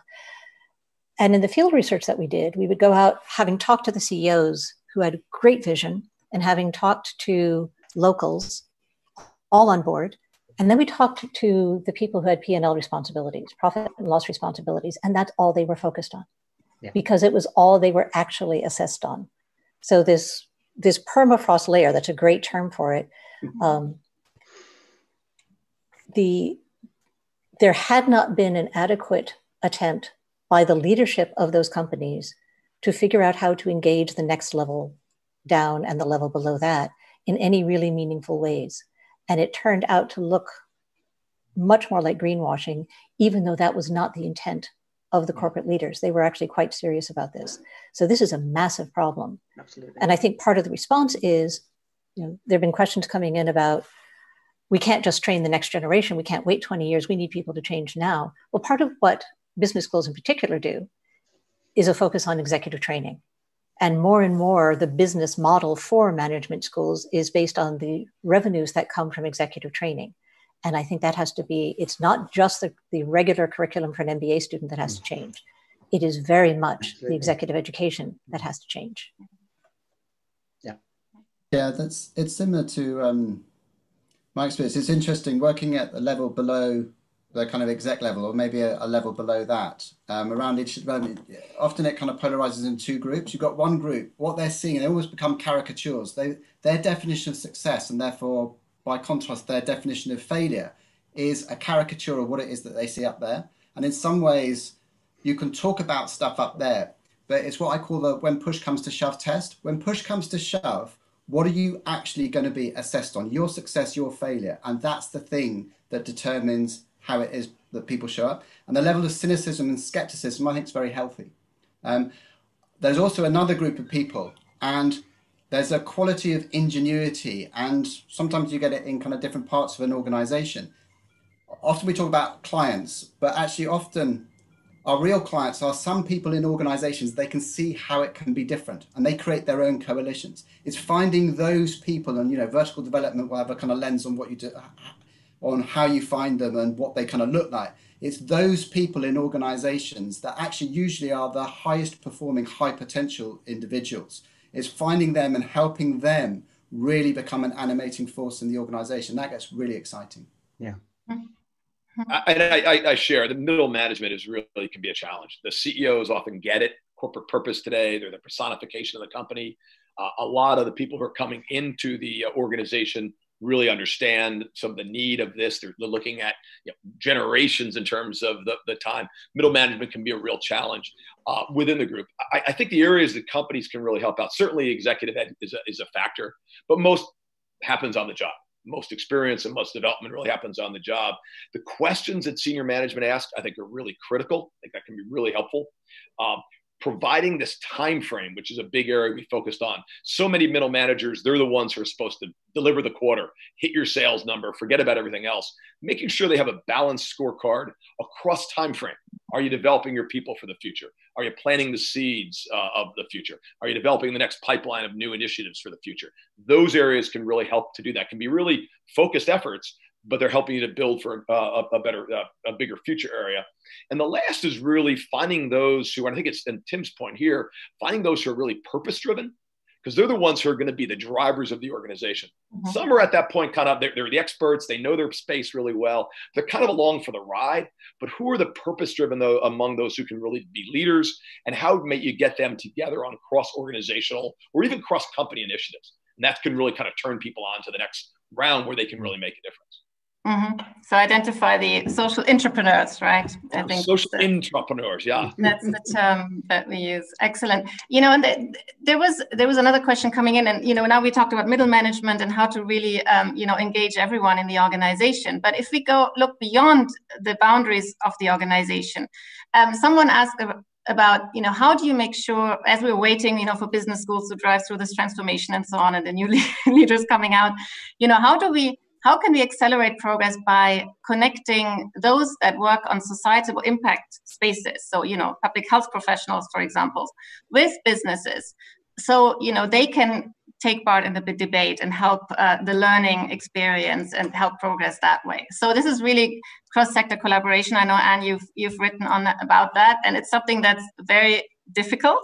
And so I guess there's also a bit of a role for education and equipping the future leaders as well in being literate in that. Yeah, I would love to jump in on this one because I spent 12 years in Singapore. I was regular tenured faculty, all of that. But I spent a lot of that time creating a specialized master's program in cross-sector collaboration because of this very strong feeling that we've got the Sustainable Development Goal. Goal 17 is we are going to accomplish this through this cross-sector collaboration. And yet over and over and over again, when you look at the practice of it, they don't accomplish what they set out to accomplish. There are millions of them now. You have multi-stakeholder collaborations all over the place. There's a set of skills that you can teach. And this is something that academia needs to do. It's actually incorporated into the program that I'm now running for Thunderbird in Washington, D.C. Although it's not the whole program. There's a set of skills that you teach on how do you set this up. You bring in people from all the different sectors. You put them in the same classroom together. You teach the business people, what do you mean by theory of change? You teach the civil society and government people, what do you mean by a value proposition or a customer funnel? They are literally not speaking the same language. They do not understand each other. And then you teach each of them about the others. What kind of metrics do they use? What are they held accountable for? We make everybody have at least a basic understanding of corporate accounting, because with that basic understanding, you understand the pressures that business people are put under because of the metrics to which they're held accountable. If you do that, you can get a much greater success rate out of these kinds of cross-sector collaborations, because the questioner is absolutely right. If you have businesses that are affecting the public health space, but they're not talking to people who do public health, and they're not talking to the people affected by their practices, you are not going to get an effective, purpose-driven business. Very true. Very true. And actually, if I may, I'd like to jump in on that one as well, because I've worked in this field in the past, cross-sector collaboration, and it is so difficult. But one thing I also wonder is just in how far we need to change recruitment practices. that allows young people, or, you know, as they're going through their career, to go from one sector to the next. So they learn to speak these different languages, and then, you know, naturally become the translators when, you know, they go from an NGO into the business or into a government organization. Yeah, I was wondering, you know, maybe Tim, you have a perspective on that, and you know, it's especially hard to go from the non-profit to the for-profit sector at the moment. We've for a number of years now, we've had something called the Bridge Institute that a number of people kind of founded. And basically the purpose of the Bridge Institute was to take everything that we think we've learned about how to try and help support or system change in organizations. How do you take that into the world around some kind of really seemingly impossible challenges? And what we've been experimenting with there is how you bring business, civil society and government together. It tends to be quite localized. We've got a 10-year program in India around how to kind of make some progress around child trafficking and sexual violence against children and young women. And what we've learned there is that actually if you can convene the right group of people, they're basically the change agents in different organizations. If you can convene them, if you can give them the disruptive experience, if you can support their own personal resources. So this comes back to kind of human will, the inside out kind of version that we find quite powerful. If you can help them find their resourcefulness individually, if you can help them identify what is it that they can collaborate around. It sounds quite small, but actually you start to build momentum. So we're into our kind of third year there. And what's interesting is that what we're learning about systems change from that is now informing how it is that we're working in organizations. So I think there's something about what we were told is what's different about this is usually we turn up and we all have a conference and all of us just share our own perspective. What we do is we basically give them a leadership development experience using the vehicle of coming together and collaborating. And then, you know, the discipline is how it is that you kind of follow up and the kind of action learning approaches from that. But, you know, if we could, you know, the 1,000 blooms that Paul was talking about on Wednesday, you know, if that could be replicated, we call it our SDG 17 offer because, you know, that's the partnership offer. If we can do that, and just kind of briefly, actually for organizations, we work with a client in Malaysia around the nutritional paradox. So they're a very innovative food ingredient business. And what they were really frustrated with is how do they convene enough people in the ecosystem to mobilize some kind of movement around the nutritional paradox. So the way we grow stuff, the way we make stuff, and then what we give people to consume is basically value erosion and destruction like nothing else. So how do you kind of have a go at interrupting that? So it was really interesting to see how some of the outcomes from that happened and the impact kind of endured. And that kind of theory of change and the logic model, I think, is absolutely brilliant in business. Sonia, can I just add one thought as well on this, which is that Colin kindly has been inviting me the last few years to come in and do a day on his elective at Saïd Business School on the purpose of the corporation. And I've been really struck at Saïd by the breadth of students from different, not only internationally, but also previous experience, both from the NGO sector, social enterprise, as well as business, which seems to me to be really brilliant. But my provocation actually, as I think about it for the business school, would be, if you think about what we're trying to create here, which is purpose-led organizations, that's a general problem. It's not just about business. It's equally about the voluntary sector and indeed the public sector. I remember years ago working with Sheila McKechnie, who ran Shelter, which is a great homeless charity. She's just taken it over. And she said, Charles, this is supposed to be a campaign for the homeless. It's not. It's a home for campaigners. And she said the whole charity actually needed to rediscover its own purpose. And charities can be run by their fundraising departments to raise money in precisely the same way that businesses can be run by the overweening desire simply to deliver profit for shareholders. And if you look at the Stafford report the report into Staffordshire Hospital by Francis, the QC, he said the problem with the hospital was that the managers thought that their purpose was to save money, not patient safety. So when purpose goes awry in any institution, you get these dysfunctional effects. And I just wonder whether, to the point about cross-sector collaboration, if there were courses in which people in leadership roles in different sectors came together to study together, not only would you alleviate some of the language problems that Anne was talking about, would be create a sense of community around what a purpose-led business or enterprise or department that genuinely is at the service of people would look like. Yeah, I have to say that's exactly what we do. We bring them together from the different sectors. But we're one small program. What we need to have is this needs to be everywhere, and it needs to be in executive education, and it needs to be done on a massive scale. We should tell Peter Tufano. And just a few thoughts on this, and I think this notion of kind of intentional diversity by bringing thoughts groups together can just be so powerful. Whether it's racial, whether it's geography, but also just different backgrounds. We've been blessed at CCP that roughly half our team has MBAs and half has MPAs. Public administration, and that balance. I mean, sometimes we have issues, the difference between an outcome and a goal and those things, but it really does bring some different perspectives. And certainly the MPAs really help the MBAs think a little bit more forward, aren't so much single focused on one goal. So those are valuable.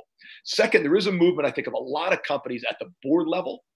Pepsi with Darren Walker from the Ford Foundation on the board, J&J with Ann Mulcahy, successful CEO, but also the chairman of Save the Children on the board at J&J. Those perspectives can really be very, very helpful. And as we talked about middle managers, one of the practices I had as a CEO was getting our middle managers, those up and coming, to serve on boards of relevant nonprofits. It gave them a whole nother view. First of all, it got them thinking out of the box of just what's happening this quarter. They brought back great insights. By the way, they really help the nonprofits. So that blending and mixing can, I think, be really valuable, but it needs to be smartly done. It needs to be done intentionally.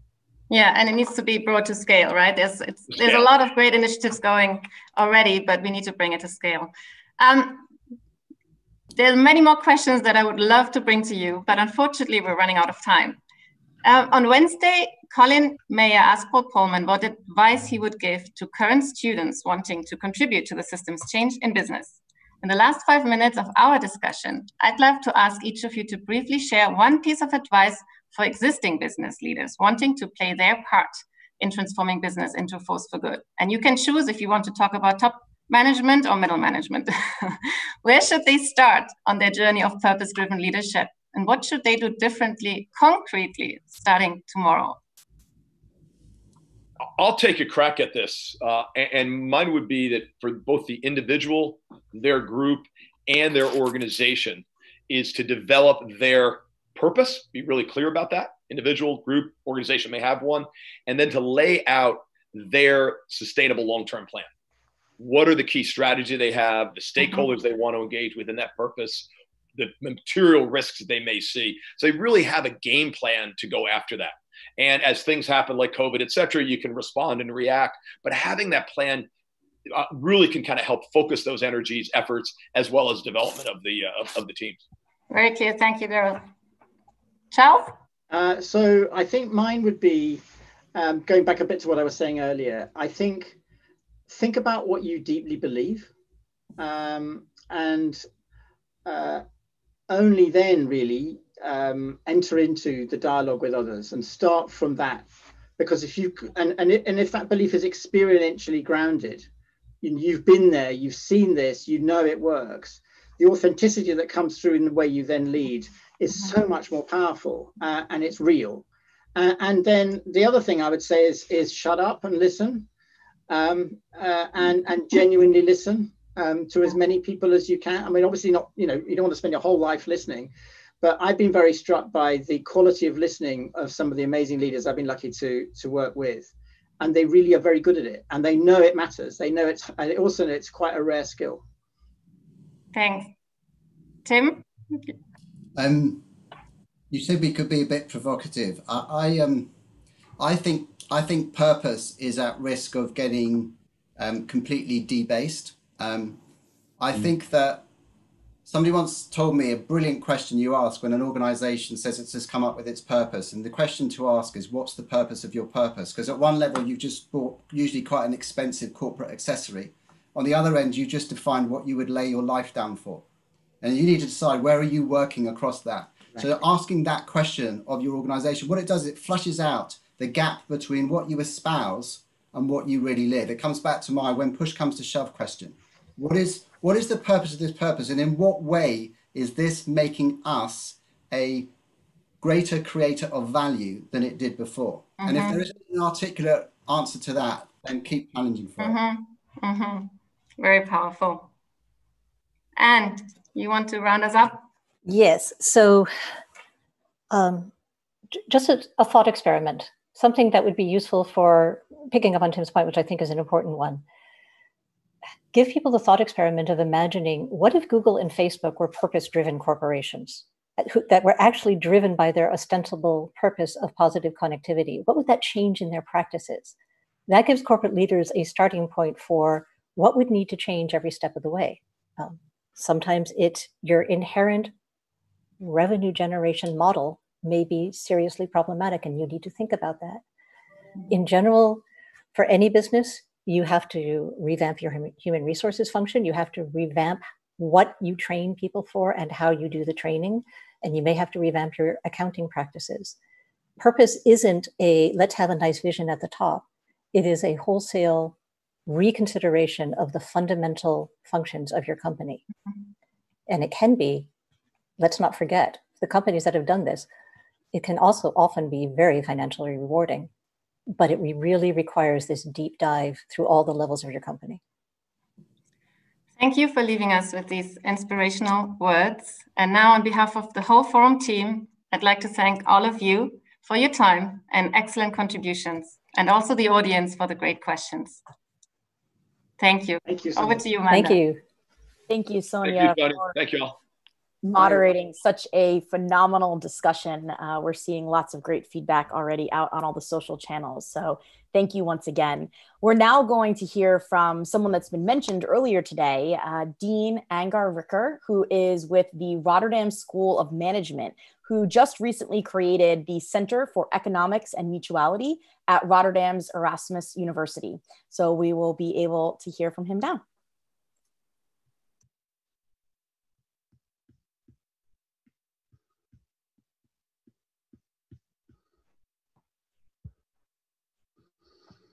Ladies and gentlemen, it is an honor for me to address you here at the 5th Economics of Mutuality Forum. I hope that you have enjoyed the sessions over the past few days as much as I have.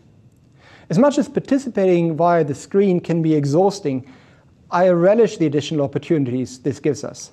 In particular, the opportunity for a much larger group of people to take part and interact with one another without the need to fly around. If you look at the energy consumption of universities, a very significant chunk of it is a result of conference travel. And I feel this is something that we shouldn't be proud of. And the financial costs of this are usually borne by the taxpayer or by fee-paying students. Both of these stakeholder groups increasingly demand explanations why we as academics actually contribute in this way to the destruction of the planet, and then even have the impertinence to do so at their expense. The corona crisis has forced us to find fairer and more sustainable solutions. Which then brings me to my main topic for today. Can business schools really be forces for positive change, as we at RSM claim in our mission statement? And if we were able to do that, what would this transformative power have to look like? How can we possibly help to meet the needs of the world? Let me make a few comments on principles. First, I see business and management studies as firmly embedded in the social sciences. Management doesn't have a unique disciplinary base. It draws principally on 3 foundational disciplines, namely economics, sociology, and psychology, but then also on a whole range of other subject areas: history, law, philosophy, right through to technical areas of study, and very importantly today, information systems. Personally, my own formative years took place not at a business school. I first studied at a religious college and later at the London School of Economics, and I benefited greatly from this. But in addition to the more general point of being an interdisciplinary endeavor, I see us at business schools as being part of the design school of thinking. We need to be the space where people debate and learn about how to redesign, design and redesign, and then lead social and economic systems that we call companies and other value-creating organizations, where we study not only how to play by the rules of the game, or much worse, how to use these rules to our own private advantage, but where we actually ask, are these the right rules? Whose interests do they serve? can we achieve better outcomes for all with new, different sets of rules? If you're an MBA student, take advantage not only of what your business school has to offer, but what the whole of the university can give you. Get outside of your own circle and interact with students and faculty from other disciplines, and allow yourself to address fundamental questions about economic design, about the principles. Second, business schools have for too long had too much focus on questions of value appropriation. In other words, on the question of how specific individual stakeholder groups, in particular shareholders, manage to get their hands on value created by other stakeholder groups. If we want to be a force for positive change, then our primary focus must be on what Colin Mayer and others call the purpose of business, to provide profitable solutions for real problems that people and society face. That is, to cater to their needs in the most efficient ways. And again, this calls for the application of design thinking in our curriculum. We need to teach and allow our students to innovate.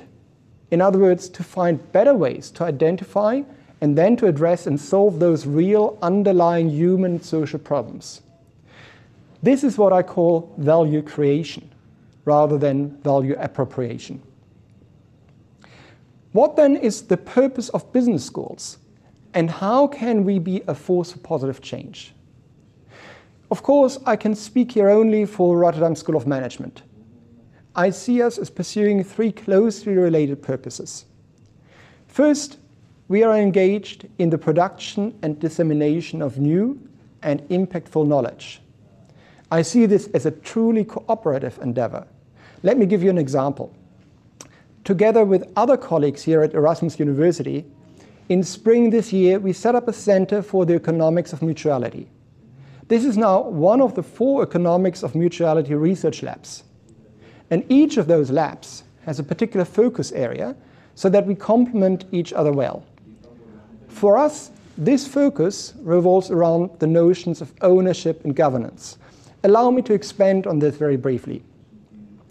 If you think about ownership, ownership is commonly understood as a set of rights or claims that those parties called the owners have. In particular, ownership is often seen as a combination of 2 sets of rights, namely the right to control the thing you own, either directly or indirectly, and secondly, the rights to receive the residual returns that flow from the thing that you own. For example, if you own an apartment and rent it out, you're entitled to the rent. You have agreed with the tenant. This needs to be qualified a little bit. We are talking here about the residual returns, that is, the returns that are left once other legitimate claims from other parties have been satisfied. For example, as a landlord, to come back to that example, you may have to pay taxes from the rent that you earn, or you may have to pay for the repairs, and this will reduce the returns. However, when this conventional view of ownership as a set of rights is applied in the context of companies, a lot of problems become evident. A classical one is that many shareholders in particular have very little incentive and very few possibilities for engaging in control. Also, in many publicly listed firms, shareholders have very little interest in the dividends. That is, in the residual returns that I mentioned, they are far more interested oftentimes in the share price movements, and they seek to capitalize on that. But share prices often have no relationship whatsoever with the underlying economic or social realities of the companies they own. But in addition to these incentive alignment problems as they are known, there are other even more fundamental challenges. For example, can we be really convinced that private ownership is the best possible form of ownership? My colleague Percy Huygens and others have shown that, contrary to widespread opinion, public ownership may not be such a bad thing for the performance of firms. We have researchers, for example Hans van Oosterhout and others, who are working on employee ownership.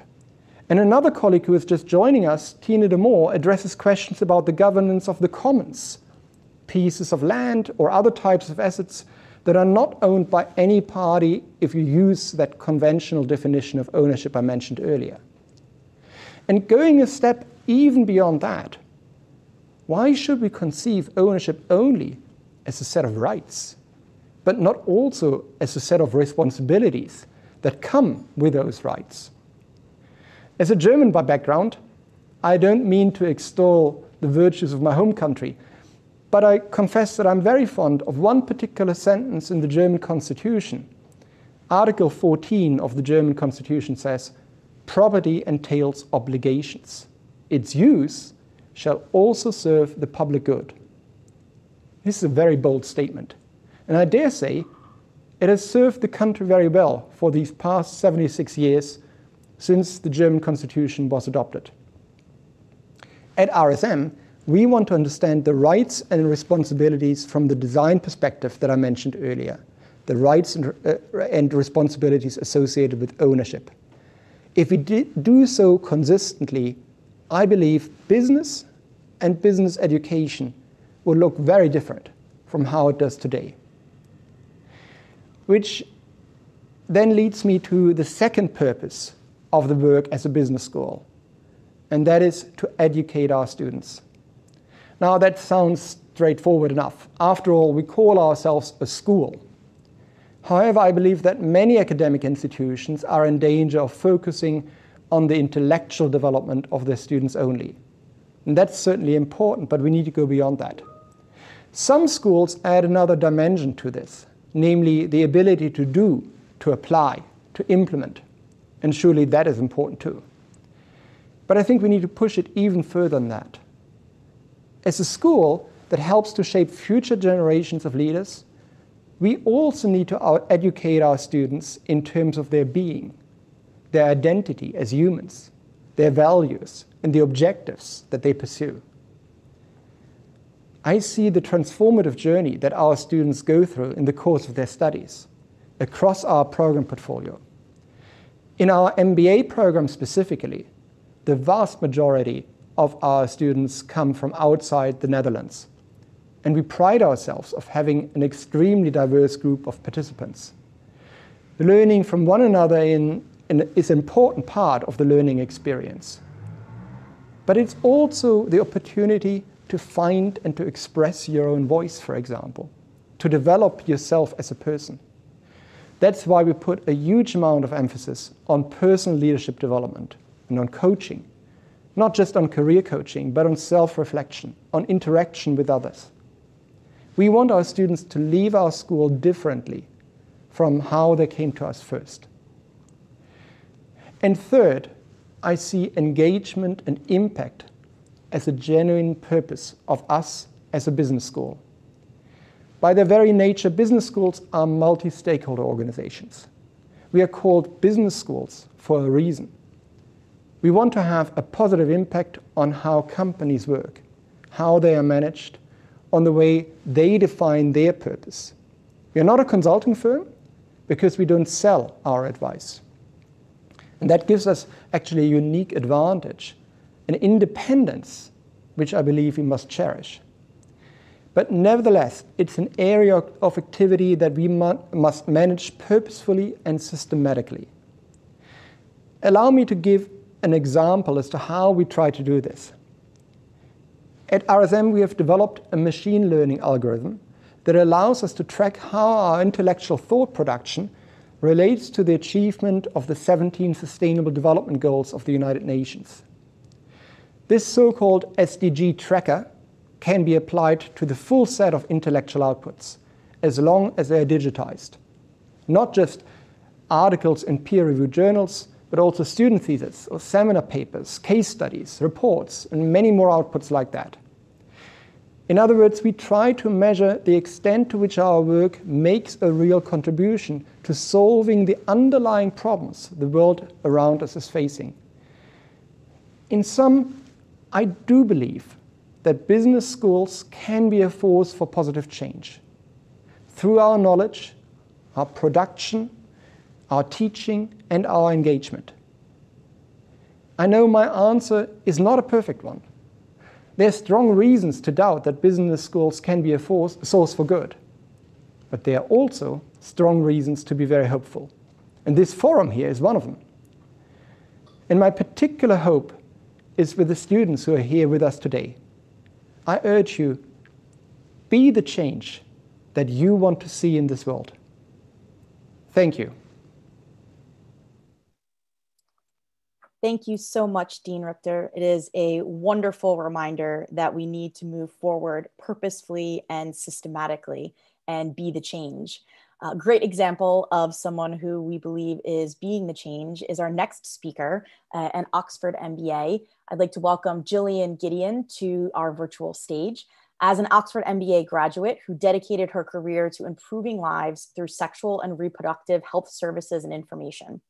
After working with Burmese refugees and migrants in Thailand, she co-founded an international nonprofit dedicated to empowering youth to advocate for their rights. She's here today to talk with us about the importance of the social sector and its sustainability.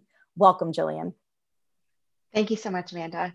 And I just want to thank all of the panelists and speakers ahead of me. I want to echo everything you said. I agree wholeheartedly with all of your suggestions and advice. I want to talk about the social sector. Specifically, I want to talk about the importance of nonprofits and their sustainability, especially since they're an important part of systems change, as we've already seen in previous talks today. Early in my career, I pursued a master's in health sciences, and I focused my research on women's health in conflict and crisis settings.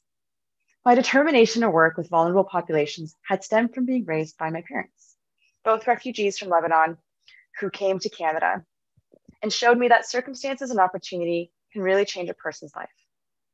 And that was my driver, to make sure that everybody had favorable circumstances and opportunities so they themselves can live to their fullest potential. So in pursuit of this mission, I conducted fieldwork on the Thai-Burma border with Burmese refugees and migrants. And whilst conducting my interviews, I learned very quickly that many come to rely on a nonprofit called the Maytao Clinic. Now, when you walk into the Maytao Clinic, you can see that it has an extensive menu of services. You've got the outpatient clinic to the right, you've got children's inpatient unit and outpatient unit in front of you. You've got cataract surgeries happening twice a year. And most importantly, you have these essential maternal and reproductive health services when you turn the corner to the left. All of these services are free for the refugees who face structural, political, and geographic barriers to accessing health. So when I asked Dr. Mung, the founder of Maytao Clinic, about their women's health services, she told me that they recently introduced the IUD. Now, for those who have no idea what types of contraception exist, the IUD is a long-term contraceptive method, and it's incredibly effective, very reliable, very safe. And it's very useful for those who are constantly on the move, such as these women who were migrants and refugees.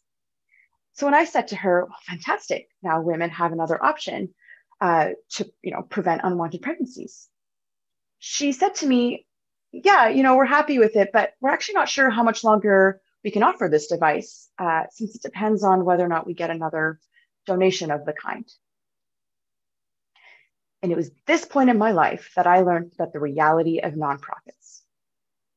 Traditional nonprofit organization structures are built such that their operations and services are high impact and life-saving, but mostly dependent on donors. A donor can wake up one day and change their mind and say, you know what, I don't want to put my money in this area anymore. And just like that, the income stream for that nonprofit is gone. The survival, growth, and scale relies on something that is not always in their control. And yet, in our map towards better business futures, nonprofits hold a key role in this evolution. So let's dive deeper into this a little bit. I want you to think of a nonprofit organization, anyone. It could be one that you donated to, one that you fundraised for, or one that you consulted for. And I want you to think of the mission of that nonprofit and its purpose. What gaps in this world was this nonprofit trying to fill? Now think about that mission and whether or not solving for this mission is an important component of a new economic system, one that looks at profit, but also looks at social and environmental well-being. More likely than not, the nonprofit you are thinking about is working towards something that this world very much needs. Whether it's less hunger, better education, human rights, that nonprofit is an important part of our stakeholder map. Yet their very dependence on external support is the biggest challenge for 81% of nonprofit leaders. And studies show that half of the people working in the social sector are on the verge of or are already burnt out. And that's scary. If we care about nonprofits and their missions, then we should care about the way that they are structured. I'm part of the percentage of people, of nonprofit leaders who feared the sustainability of our organization. You see, 6 years ago, I co-founded an international nonprofit where we had a clear and high impact mission. We wanted to make sure that every youth had access to sexual health information and services. And I can tell you, we put our heart and souls into this mission.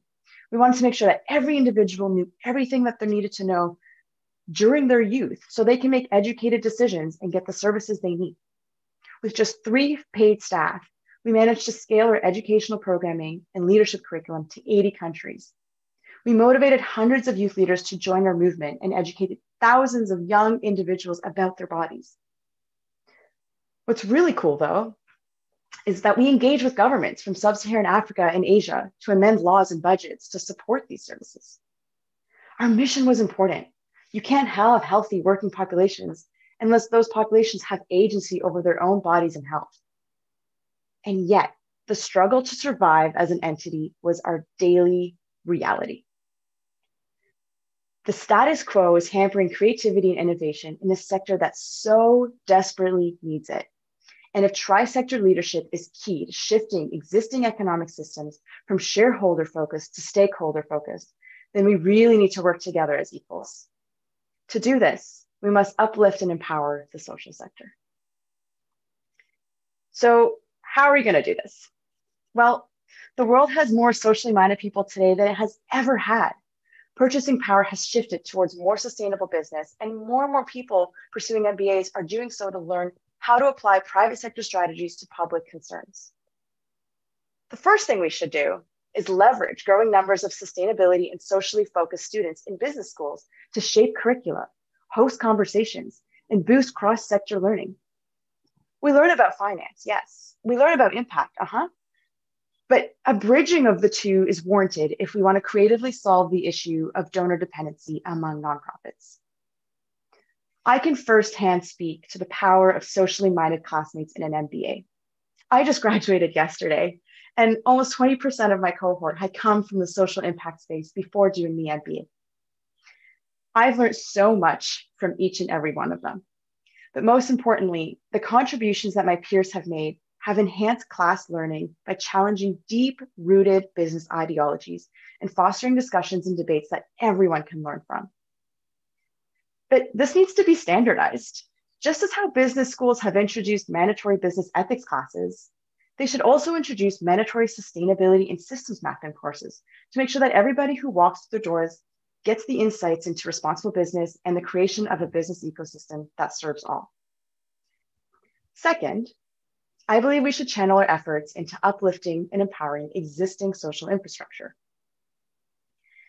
We see a lot of these 48-hour hackathons and workshops organized to bring people together, find a solution to a problem. And they serve the purpose of raising awareness about different issues, but these often have very little follow-through. Instead, we should work with those who have already dedicated their time and lives to growing, testing, and scaling solutions so we can strengthen existing efforts, for example, led by nonprofits. So instead of just coming up with your own solution, find an organization whose sole mission is dedicated to solving that problem and find ways you can help them, whether it's technically, strategically, or even financially. Why do we spend so much energy reinventing the wheel when there are people out there already doing the work and they need our help? If we do this and we do it successfully, we'd be opening up a communication channel between nonprofits and members of the private or public sector. And this will level out the playing field, connect the dots to see what resources could be shared, and create co-mentorship relationships that will shift mindsets and behaviors related to existing problems, solutions, and roles that different sectors need to own. This process would yield the very leaders needed to tighten the gap between the social sector and the private sector. Finally, and most importantly, We need to seriously act on improving the diversity and inclusivity of genders, ethnicities, and backgrounds. I cannot stress enough how important it is that every company, team, and social setting have an array of backgrounds, expertise, and lived realities. In order to truly create a world that is less extractive, we need leaders and workers that are exposed to new ideas and controversies in order to help bridge gaps, broaden positive influence and reach, boost empathy among top leadership, and act on new perspectives and strategies. Tri-sector leadership is the key to a new business world, and fostering public, private, and social sector relationships, communication channels, and leaders is what it will take to tackle the complex challenges related to a new value-based economic system that we've been dreaming about. Favorable circumstances and opportunities can really change a person's life. And we can make this happen for everyone if we work towards an all-encompassing, value-based economic system. Thank you. Thank you so much, Jillian, for your powerful words. We've certainly been hearing about the need for cross-sector collaboration throughout the day today and throughout the whole forum. So your example is a powerful one and call to action. I do want to take a moment to thank all of our speakers for sharing their wisdom through the course of the last 3 days. To all of you who have been participants, thank you for joining us and contributing to those conversations and collaborations. Also to the working group and steering committee that made this event possible. Thank you for your leadership and stewardship of the forum, and our technology partners and AV team who have helped us make it possible to share and stream this forum around the world to thousands. We know this is just the beginning of our work together, and we are looking forward to continued engagement as we learn and grow together to elevate humanity through business. I'd like to welcome Colin Mayer and Bruno Roche back to our virtual stage to answer the burning question that I know so many of us have on our minds: where do we all go from here? Colin and Bruno? Amanda, thank you very much indeed. So we come to the end of this, the 5th year of these forums. Where have we gone since the first forum in 2016, and where we call for significant change? Well, the world has changed. It's got worse. It's got worse in terms of the environment, health, inequality, social exclusion. There's been no real progress in a material, measurable sense. But there has been a profound change in view. Purpose, corporate purpose, has in many respects gone mainstream, having been enunciated by the CEO and president of BlackRock, Larry Fink, adopted by the Business Roundtable, become the primary campaign of the Financial Times in terms of the new agenda, capitalism, time for a reset, become part of this year's World Economic Forum around the purpose of the company in the 4th Industrial Revolution. And what coronavirus has done has been to emphasize still further the significance of the notion of corporate purpose as being part of a social compact between government, society, and business, by which government and societies have bailed out the business sector in return for the expectation that business will not only help economies come out of the current malaise, but do so in a way that is inclusive of all stakeholders. And business cannot make the same mistake that it made after having been bailed out in the financial crisis and the skepticism that that created in terms of the response by the financial system. Purpose has to be at the heart of this recovery. And it's no longer a question of whether or why companies should have a purpose, but what and how. What is the purpose of business and how should it be implemented? Purpose should be one, as we've emphasized, of solving problems profitably, and we've emphasized the importance of measurement and education in relation to its implementation, measuring impact and performance and reporting on them, valuing and accounting for the cost of cleaning up the mess and the investments that need to be made, educating and teaching current and next generations of leaders. We've had tremendous insights into all of these areas over the last few days. Progress is now being made, but it's not enough and it's not fast enough. We've recognized in these last few days the systemic nature of the problem that we face and the need for a coordinated approach that in particular Paul Polman emphasized in his opening remarks. Business working in partnership with governments, universities, the not-for-profit sector, as well as with other businesses.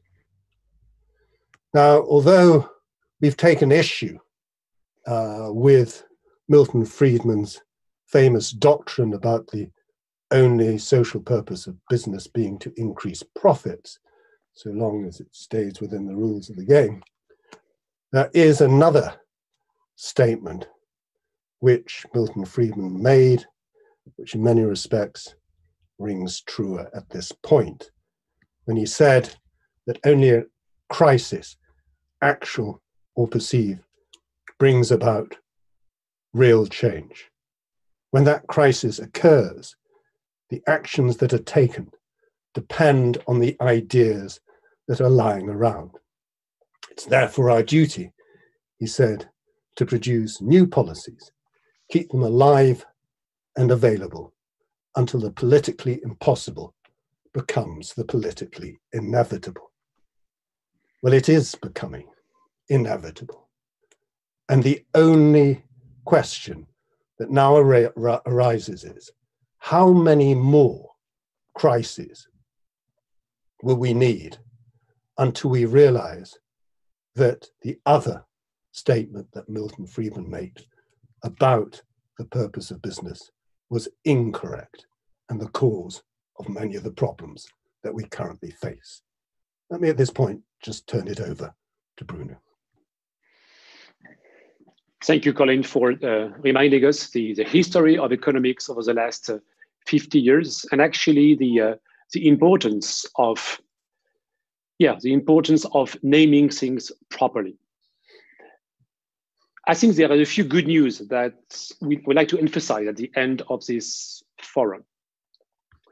The good news is that we now have established a natural law in business and economics that actually the maximization of profit for the sole benefit of shareholders is not an optimum model for value creation, even for the happy few that are the shareholder. That there is a better model, and the better model that we described is the one that actually is centered on the notion of purpose, that includes the definition, establishment of reciprocal relationship with the key stakeholders material to the purpose, and that the profit definition has to take into account the positive and negative externalities that comes with the definition and the production of performance. This actually is no longer a business philosophy or a dream. It is a solid and well-established set of principles which actually have been tested and developed in an academic environment, but also have been tested across a wide variety of business cases. So we just can't say anymore that we don't know. We know. That knowledge is not complete, and it may actually never be complete, but at least we start from a body of knowledge. And with knowledge comes responsibility, which is called, according to Poliani, the responsibility of knowledge. When you don't know, you are less responsible than when you know. That's the first thing I'd like to say, that actually that knowledge exists, and now it needs to be implemented. That knowledge exists, and it needs to be incarnated. So we also established the importance of words. And words is the way you define purpose. The word is the way you define your strategy. We also establish the importance of numbers to measure performance. And there is a definition, there is a quote that I like very much from Oscar Wilde. We said that a cynic is a man that knows the price of everything, but the value of nothing. And when we talked about the notion of corporate accounting, and when we were reminded actually only 15% of the value that's being created is taken into account by the current accounting system, we shouldn't fall into the trap of trying to give a price to the things that are material to the performance of business, but without doing the value. And it comes to the importance of people. And people also means leadership, the current leadership and the next leadership. Many things have been said in the previous panel about the importance to bring the existing generations of leaders into a higher level of awareness, a higher level of knowledge, a higher level of responsibility. There is also the importance of bringing the next generations. So education is key, but I think there is also this notion that Ansgar reminded, the notion of ownership. The notion that ownership is a convention. And actually the ownership today has been in service of a specific set of hypotheses, which actually have shown their limits. So I am grateful to the Rotterdam School of Management and Ansgar in particular to lead the effort in understanding the notion of ownership. The same way profit has to be redefined in order to align performance behind purpose, also the definition of ownership and the rights and responsibilities that are attached to ownership has, in my view, to be refined. That's, in my view, the next frontier for this notion of responsible business. We also, as a third thing actually, which is critically important to engage a system change, is the importance of honoring the other people. And honoring, in the whole acceptation of the word, means to weigh with the proper weight, which means actually we have to recognize that many things have been done and many insights have been developed over the last 10, 15 years behind this topic.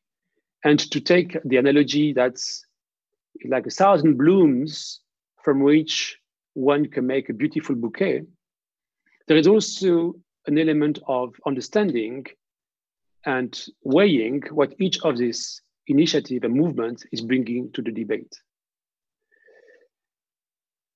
Moving forward, and in order to incarnate and to bring this notion of new purpose to life, it is our argument and our calling that this has to take place at least among three groups of people.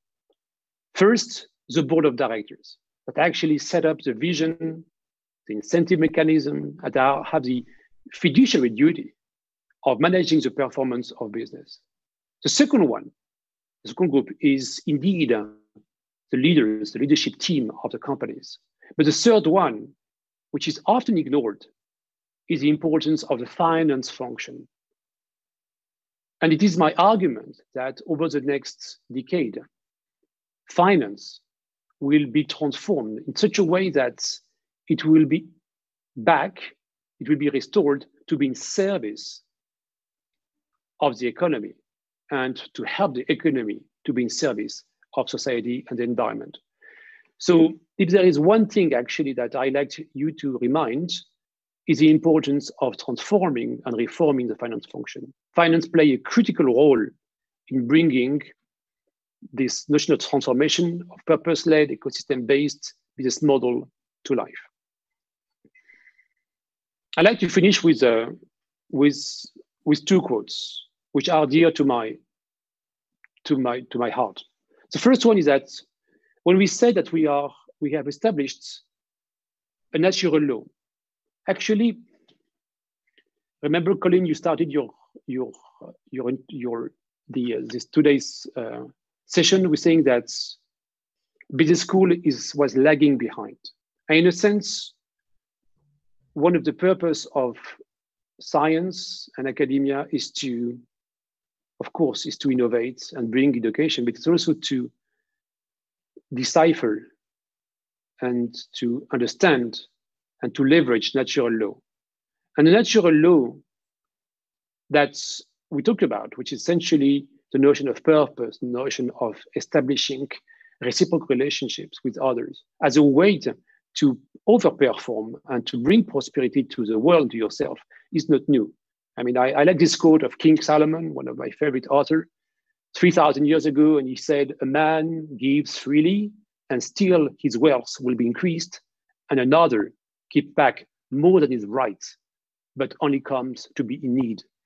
So this notion that your prosperity depends on the notion, on the type of relationship you establish with others is not new. It's been part of our culture.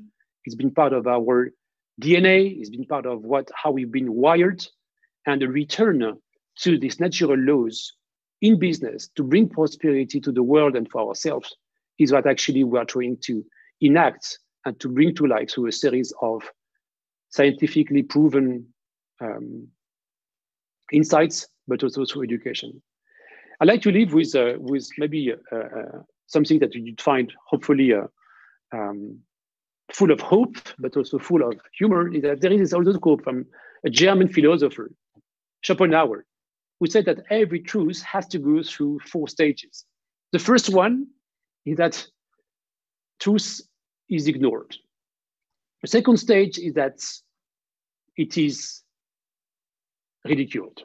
The third one is that it is violently opposed. And the fourth stage is that it is accepted as self-evidence. So I think on this journey from ignorance to enlightenment, and from this journey of truth being ignored to being self-accepted, we are somewhere between the third and the fourth stage. I thank you very much, and I look forward to welcoming you next year, hopefully in a way that will be more presential, that we will have a chance to connect physically on the forum that Colin Mayer and myself would like to organize in probably around the Q2 of 2021. I thank you very much, and I hope that what we share today, in a way that is humble and also but full of passion, will guide your steps towards your own calling and also towards making you actors of change wherever you are. I thank you very much, and I wish you, wherever you are, a good afternoon, a good evening, or a good night.